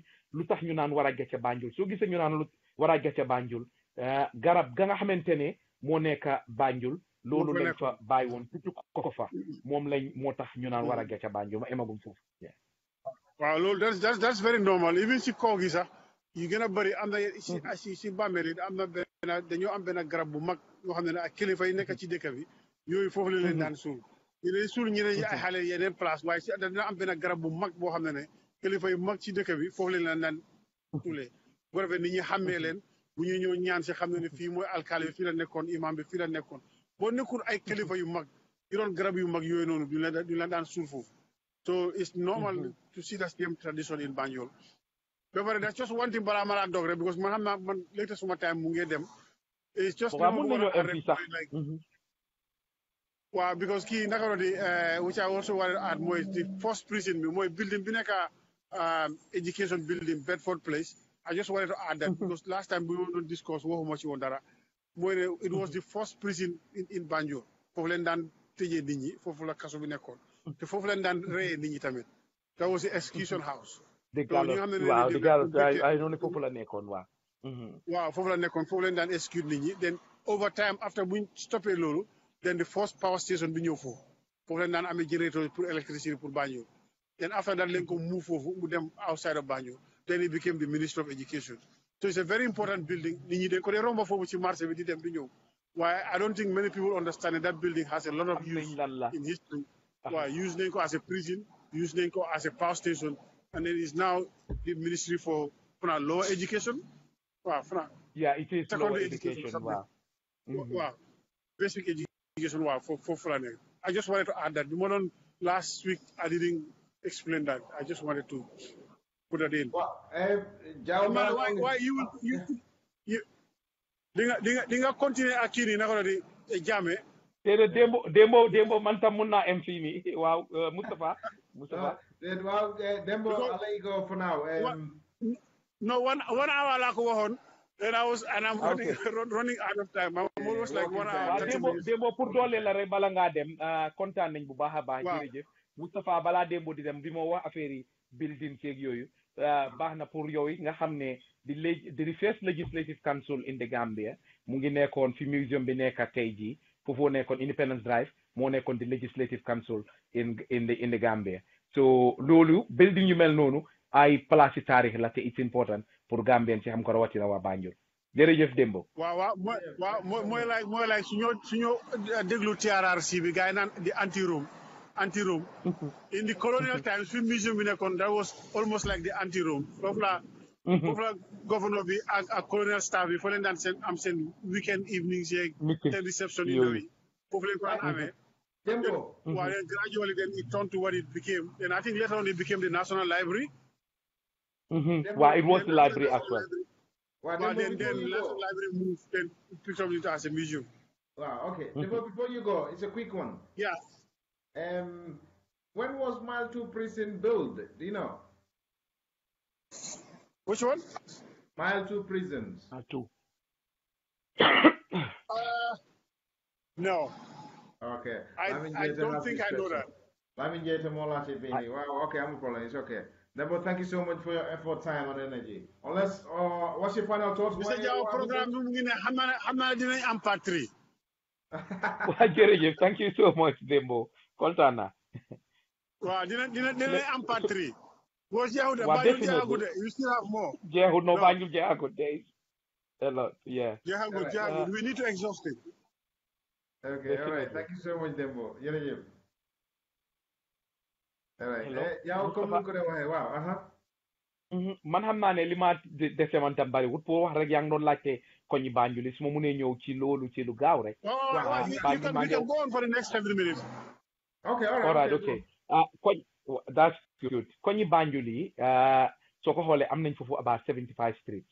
maa ngi doon wax ne yu bari tubaab yi lañ leen tuddee woon ay Hopkinson ay Grand Street ay Liman ay Wilberforce Street ay Bokul nga dem am Anglesey am Denton Embankment area ji yëpp ay tur la yoo xamante ne boo ñëwee even in Britain wala nga xam di history of Britain nga xool ñun suñ turi koñ yi ay Lancaster ay Gloucester yi yëpp yenay ay dëkkaleñ yenay ay turi soldat ay turi ay borom ndombo tànk yoo xamante ne they worked in the British establishment during the colonial days ñoo xamante ne ñoom lañ tuddee woon koñ yooyu noonu bi Yaya Jammeh ñëwee ñuy doon xelaat pour nationalize turi koñ yi ak gox yi in Banjul rawatina Banjul because Banjul is the only area in the Gambia foo xamante ne you've got something very very close to like a postcode the postcode system bi am in the UK wala xëy na in the West ñuy xelaat nag ne nañ ko nationalize ñu am a database boo xamante ne naam balal ma kii foog naa dafa am laajte fii ma xamul lu moo laajte hello okay Hello. yes Yeah, pour affaire Bégan Ndour laa ko bëgg a laajte kañ la doon Buur Saalum Bégan Ndour. waaw baax na ok jaaw dégg nga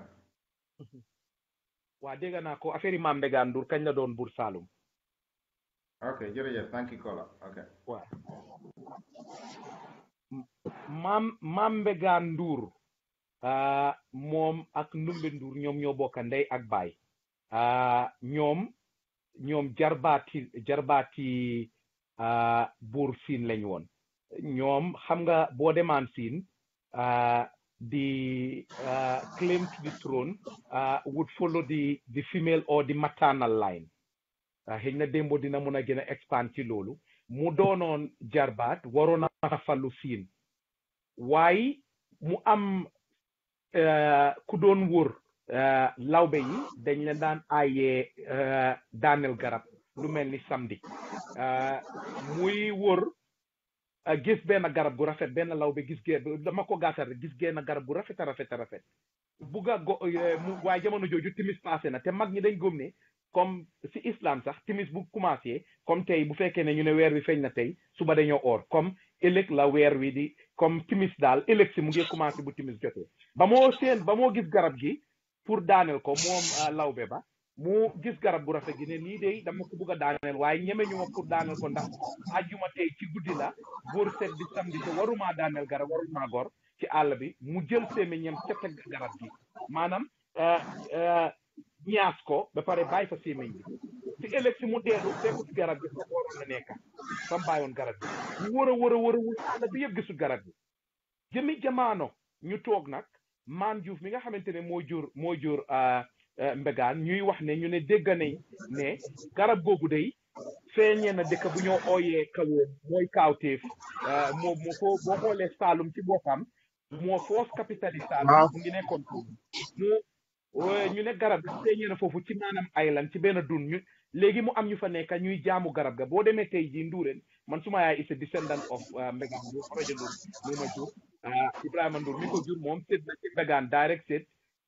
ndax maamam yaayam direct seet la ci Mbégaan what happened was moo tax ñooñu ñu leen a ooyee jaami ka woon duñ ay jaam nañu dañ téye woon seen maam yi wala waaye traditionally dañ doon jaamu garab gi xam nga ñun religion the Arabic religion and the Christianity yu mel noonu islam ak yooyu yaagut a ñëw suñ boor lu jiitu lii di ñëw nag ci la ñu ngi doon jaamu garab yi ak yu mel noonu léegi nag Mbégaan nag area bi garab gi nekk ak nit ñooñu nekk foofu moo jigéenam nag ñu war a dem xam naa ne démboo xam na story bi dina ko gën a mun a explain jamono jooju Elibana Musa moo fa nekkoon fa maanaam kilifa biir Saalum mu amoon góor gu ñu doon ooyee Saalum Suwaare doonoon koo xamante ne borom xam-xam la woon jóge woon ñu ne man di maanaam nekk jullit nag di fa jàngale di fa jàngal Alxuraan di fa gëstu diineem toog ci toog Saalum ñu tuddee ko nag quartier bi tuddee ko area bi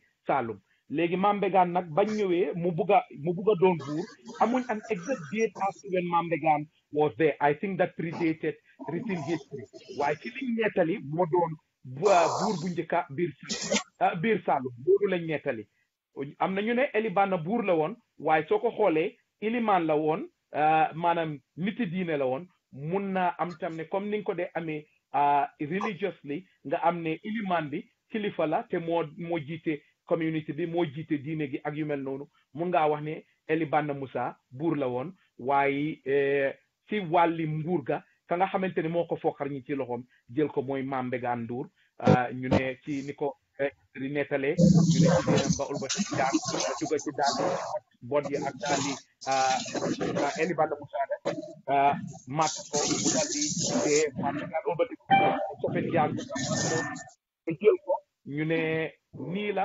Eli Mbegane doone buur waaye baayam bi ko jur borom xam-xam la woon fajkat la woon daf doon faj yaayam ci noonu la Mame Mbegane juddoo ci gàttal daal waaye pour aman accurate date as to kañ la falu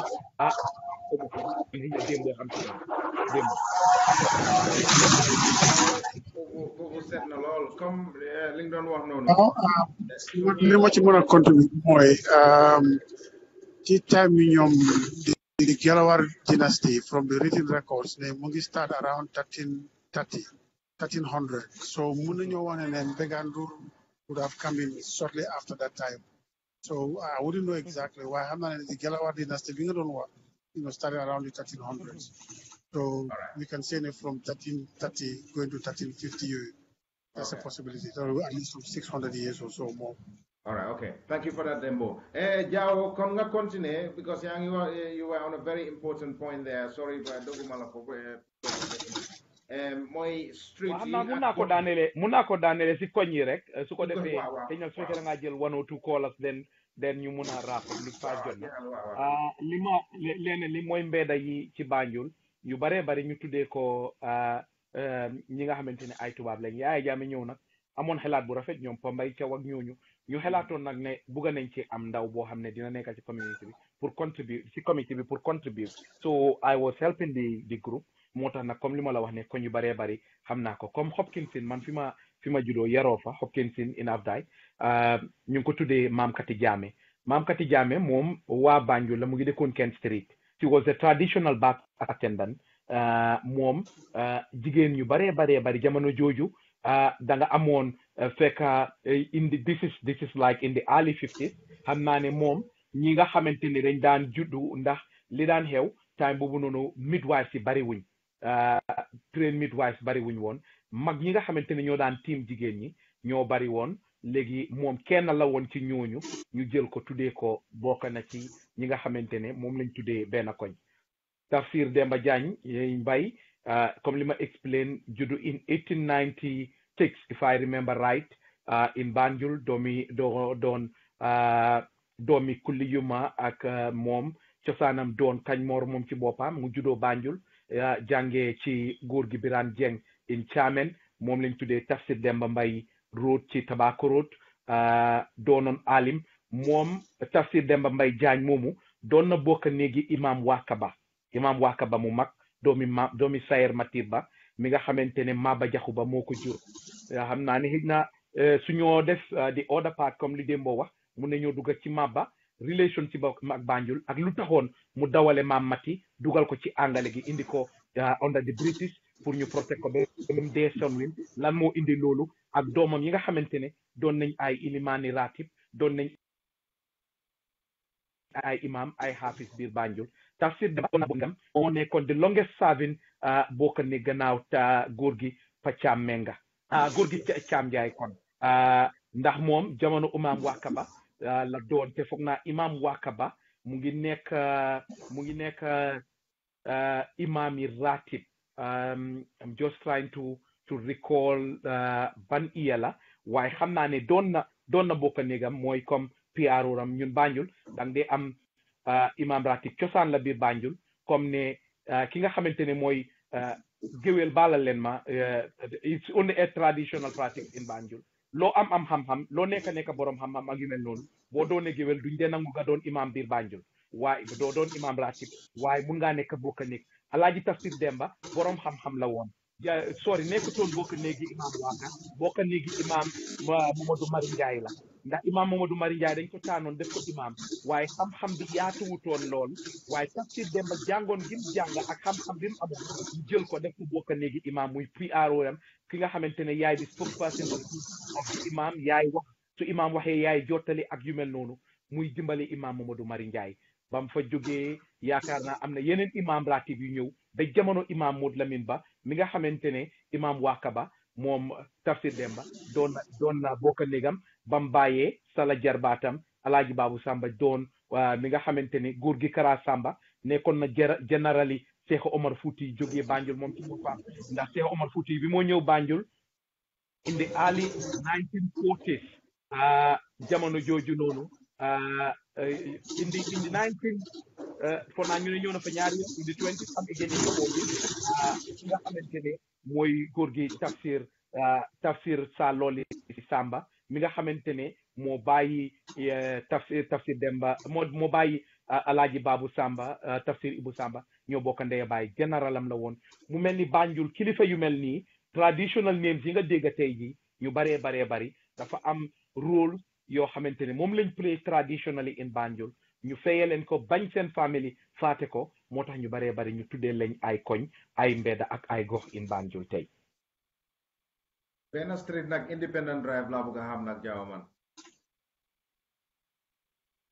yaakaar naa keroog maa ngi see waxtaana démboo what happened is biñ amee after independence ko gars yi change to Independence Drive waaye boo Clifton Road la koñ bi tuddoon bala moo nekk Independence Drive during the colonial time Clifton Road la koñ boobu tuddoon moo nekkoon di main road bi nga xamante ne moo laa dugal biir Banjul boo jógee ci kombo gi gannaaw loolu soo bàyyee xel dafa am yenn main roads yoo xamante ne Box Bar benn la Independence Drive benn la Hagan Street benn la Wellington Street benn la den nga am Bond Road yii ñoo wër mooy main koñ yi nga xamante ne soo eboo nga ne ñooy di main outlets of Banjul Clifton Road maa ngi nettali bés maa ngi ko nettali ki démbo yaakaar naa last week la bi ñoo waxtaan ci affaire yi Banjul maa ngi ko nettali ne ko I understand from Tafsir Gay and from records that I have seen based on my grandfather, my mom's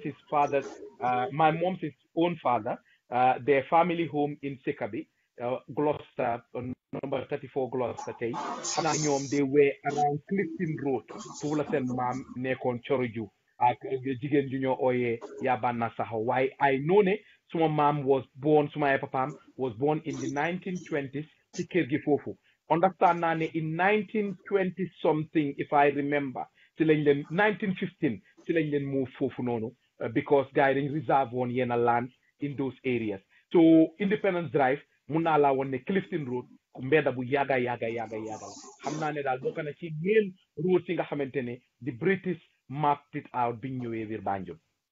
Penavanti, Lasso Wap, naka la ñëwee. I just wanted to add something on that Clifton Road. Okay. Clifton Road dafa amul benn dëkk bu nekkoon Bakaw balaa ngaa jot Bakaw am na dëkk bu fa nekkoon ñu ko naan wax Clifton Town. Wow. From what I read in one book Clifton Town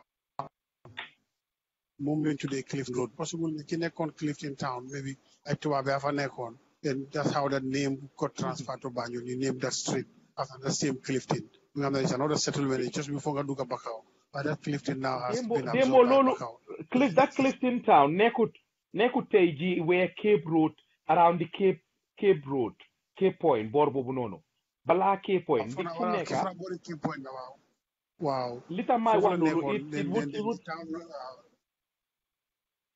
li tax may loolu it quite a link with Banjul ndax kër yu bari suñ kër cosaan yi ñu jënd biir Afdaay dañ leen joxoon settlement foofu noonu ñu fay leen xaalis ñeneen ñu bari ñu jox leen fa xam naa ne famille imam Mod Lamin Ba boo demee Koorentam ñoom it ñu baree bari ñu jógee Afdaay ñi jël seen kër yi def ko ci ports bi tey jii ñu ngi leen settul area boobu soo demee sax Afdaay la ñoo ooyee léegi area boobu noonu before Bakaw mu ngi nekk ci fi seen faro yi nekkoon noonu boori fi nga wax Clifton boori Cape Point area boobu noonu foofu lañ ñoo xam naa ne ñoom Fatou Ba ak waa Kooren yeeg yeneen famille Afdaay yu baree bari bi ma demee Banjul di wër di campagne laa dem foofu ñu ne ma Afdaay settlement bu es bi moo nekk nii xam naa ne it would have a strong link ak Banjul kon.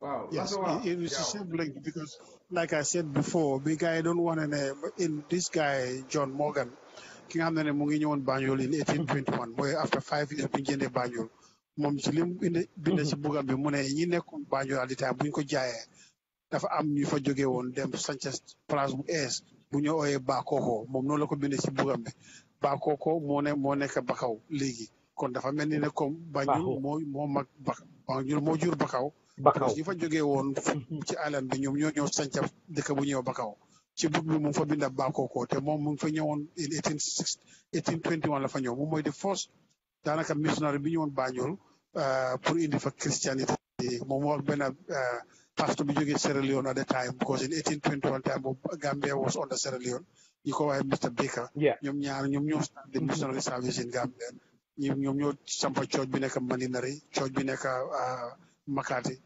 Wesleyan mission bi ñoom ñoo ko toppoon ak kii ni Tendaba tam gaa yi ñoo fa sancoon church moom mu ngi wax ne ñi dëkkoon ci island ko doon jaay ñoo toxu dem sanca place bu bu ñëw Bako si soose mooy boo ko déggee si soose Bako mooy si wala dex mooy wala dex si olof wala dex mooy si waaw wala dex si beneen side river bi so moo indi Bakaw tur bi Bako itaata Bako le itaata Bakoma became Bakaw moom noonu la ko bindee waaye wax na ne Clifton mu fo waaye Clifton dañ ko mujjee absorb it by Bakaw moom moo daal seen Clifton bi moo tuddee woon Independence Drive.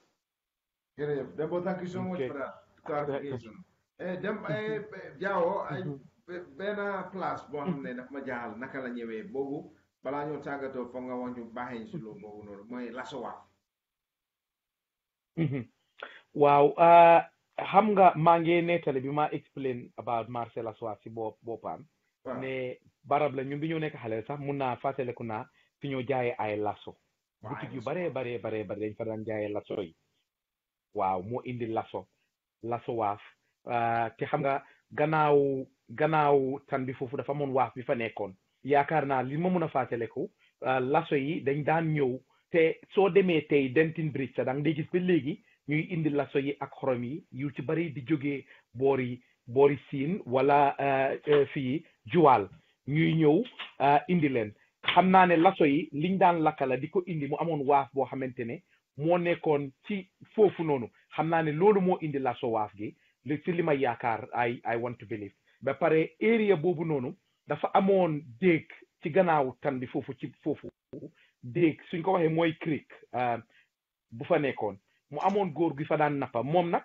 kooku dafa bokkoon ci dameel yi maanaam kenn la woon ci seti dameel yi ci Kayoor ñu ko doon ooyee góor gi Mamar Fall kooku moo jur góor gi Emo Fall mi nekkoon alkali Latrikunda Jaamaan mu doon see suma benn tanta guñ doon ooyee ya Ami Njaay moom Emo Fall mi nekkoon alkali xaw ma ndax xam ngeen ki maa wax alkali Latrikunda Jaamaan where the big thingy is not the big tree, the big mosque in Latrikunda Jaamaan is that Latrikunda Jaamaan yeah Jaamaan Emo Fall di alkalo papaam ñu ngi ko doon ooyee góor gi Mamar Fall góor gi Mamar Fall wax nañ ne dafa bokk ci dameel yi ci Kayoor Faaleen la jógee ndax xam nga da nga am ñetti kër Faaleen ca Kajoor ñoo daan falu Faal Majoor ak yu mel noonu xam naa ne yooyu itam dinañ ci musa duggi waxtaan si waaye dameel ñu ngi wax ne Mamar Fall bi mu ñëwee Banjul dafa doonoon di nappa foofu noonu ci gannaaw ci dex gi foofu fi mu daan nekk akku yi fekk ñu ngi ñëw Banjul duñ daan mun a wax Mamar Fall so dañ daan ñëw naan am going to Malfa Creek Malfa Creek loolu indi Malfa School moo tax area boobu ñuy ko oyee Malfa waaye Mamar Fall la it's a corrupted word boo xamante ne akku yi mënuñ ko woon a wax loolu taxoon nga dégg Malfa School mu bokkoon ci one of the oldest schools yoo xamante ne ñu ngi woon in Banjul rawatina in Afdaay ñu ibbi ko in 1958 Louis Ndiaye njëkk a doon di head mistress ci school boobu noonu yaakaar naa mun nañoo em foofu noonu xam naa ci yeneen waxtaani Banjul mun nañoo indi yeneen yi ñu xam ci Banjul. dëgg la waaw kaddu gi rafet na Dembo balaa ngaa dem tàggatoo final thoughts Dembo. Yeah, final thoughts mooy li ma waxoon rek from the beginning dañ bugg pour this program if it's possible waaye pour mu mun a continue to other settlements waaye nag we have to be able to do that we need Gambians to come forward. Anybody, from anywhere in Gambia, from Koina to Katong, we want to hear from you. If you are willing to come on board and share the history of your settlement, we would welcome that because I think it's important that we have a historical account of how we settled, how we lived, and how we formed what is called Gambia. But that is not going to be possible without having people to volunteer and come forward. So please, it is in your interest, it is in the interest of everybody to keep this historical account of all the settlements in the Gambia. For as long as it takes, with all the settlements we have around, it will be important to know, what makes those settlements tick, how did they come about, who started them, and you might be surprised to know a lot more about our own history that we might never even know before. So I want to take this as a challenge, myself and anybody else, that we try, all of us, come on board and contribute to this series. We can make it a long series. This can go on for more than 10 years because with all the settlements in Gambia, and if everybody wants to come on board and talk about it, we can have a compilation either in audio or in video or even in text form where people can go back and make references. This is what happens in all the municipalities in Europe. They have histories of all their towns in their municipalities. So if you go to land issues, if you go to ownership properties and things like that, records, debts, bath, they go to the local library and, it's readily available. We have not compiled anything for ourselves. So I think it's important that we start compiling the history of our settlements, how we evolve as a people, how we evolve as a country. And we will do justice not only to ourselves, but to all the, generations unborn, that they will find ready information and material that they can do research. It can also help us in how we live together as communities, as people. So on that note, I would say thank you for having me.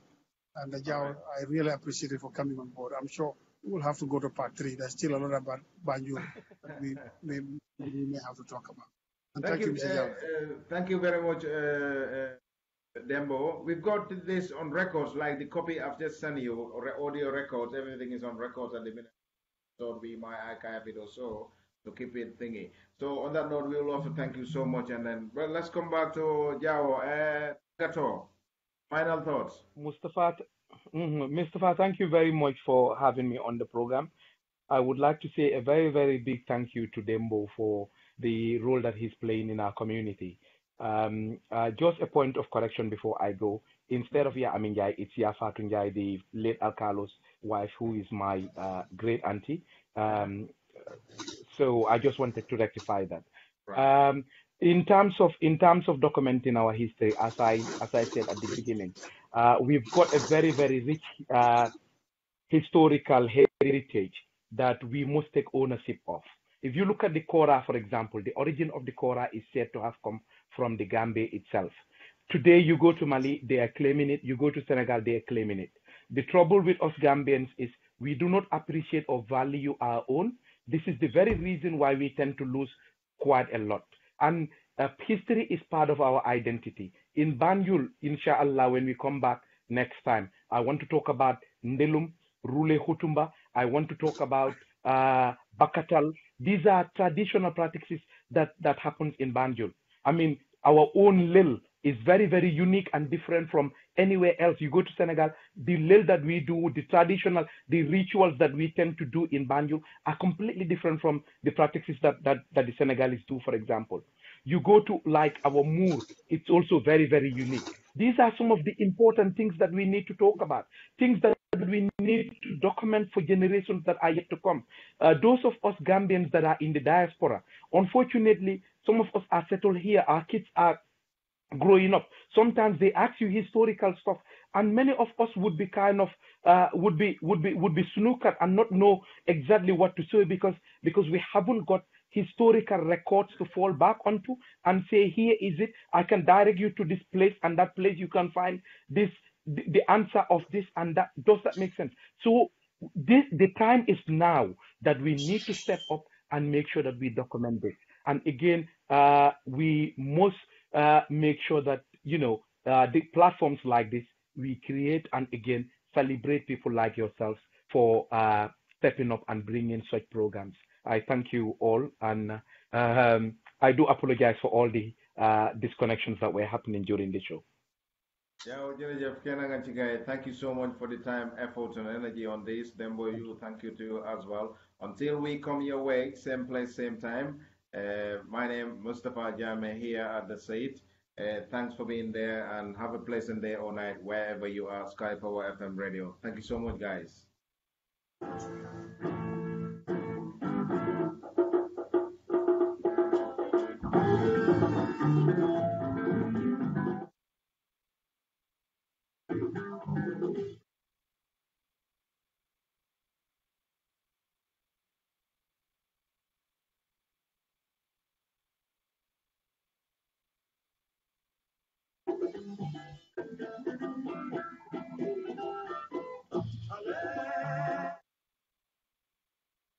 The program will be back on the Skype FM with Java as well and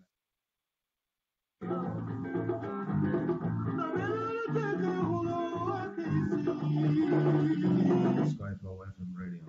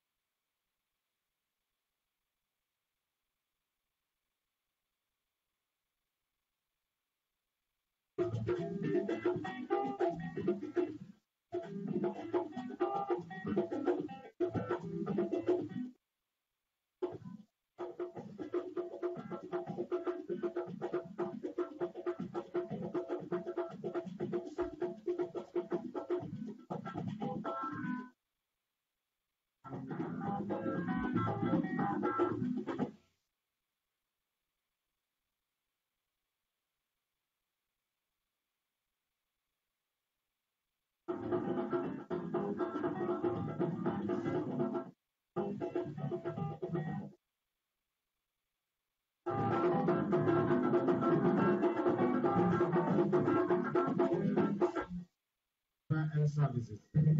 Yaye brought to you a brand new stress-free service called Yaye app. Download Yaye instant services application from Apple App Store and Google Play Store to access all our services 24 hours round the clock for your convenience and privacy.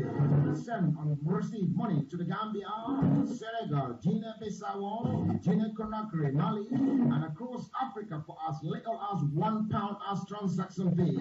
At Yaye, you can receive money from any of our payout locations in the Gambia, such as Guaranteed Trust Bank alias GTB, Trust Bank Gambia Limited, and at our office in Serekunda. Download Yaye Instant Money Transfer and Services application to access these and many more services, such as Q Power Top-Up, mobile phone credit top-up, all at your convenience and privacy 24 hours round the clock. For details, contact Yaye Instant Money Transfer and Services on telephone number 02085190007 or 0793095776 or 079161483. Yaye Instant Money Transfer and Services here to help out.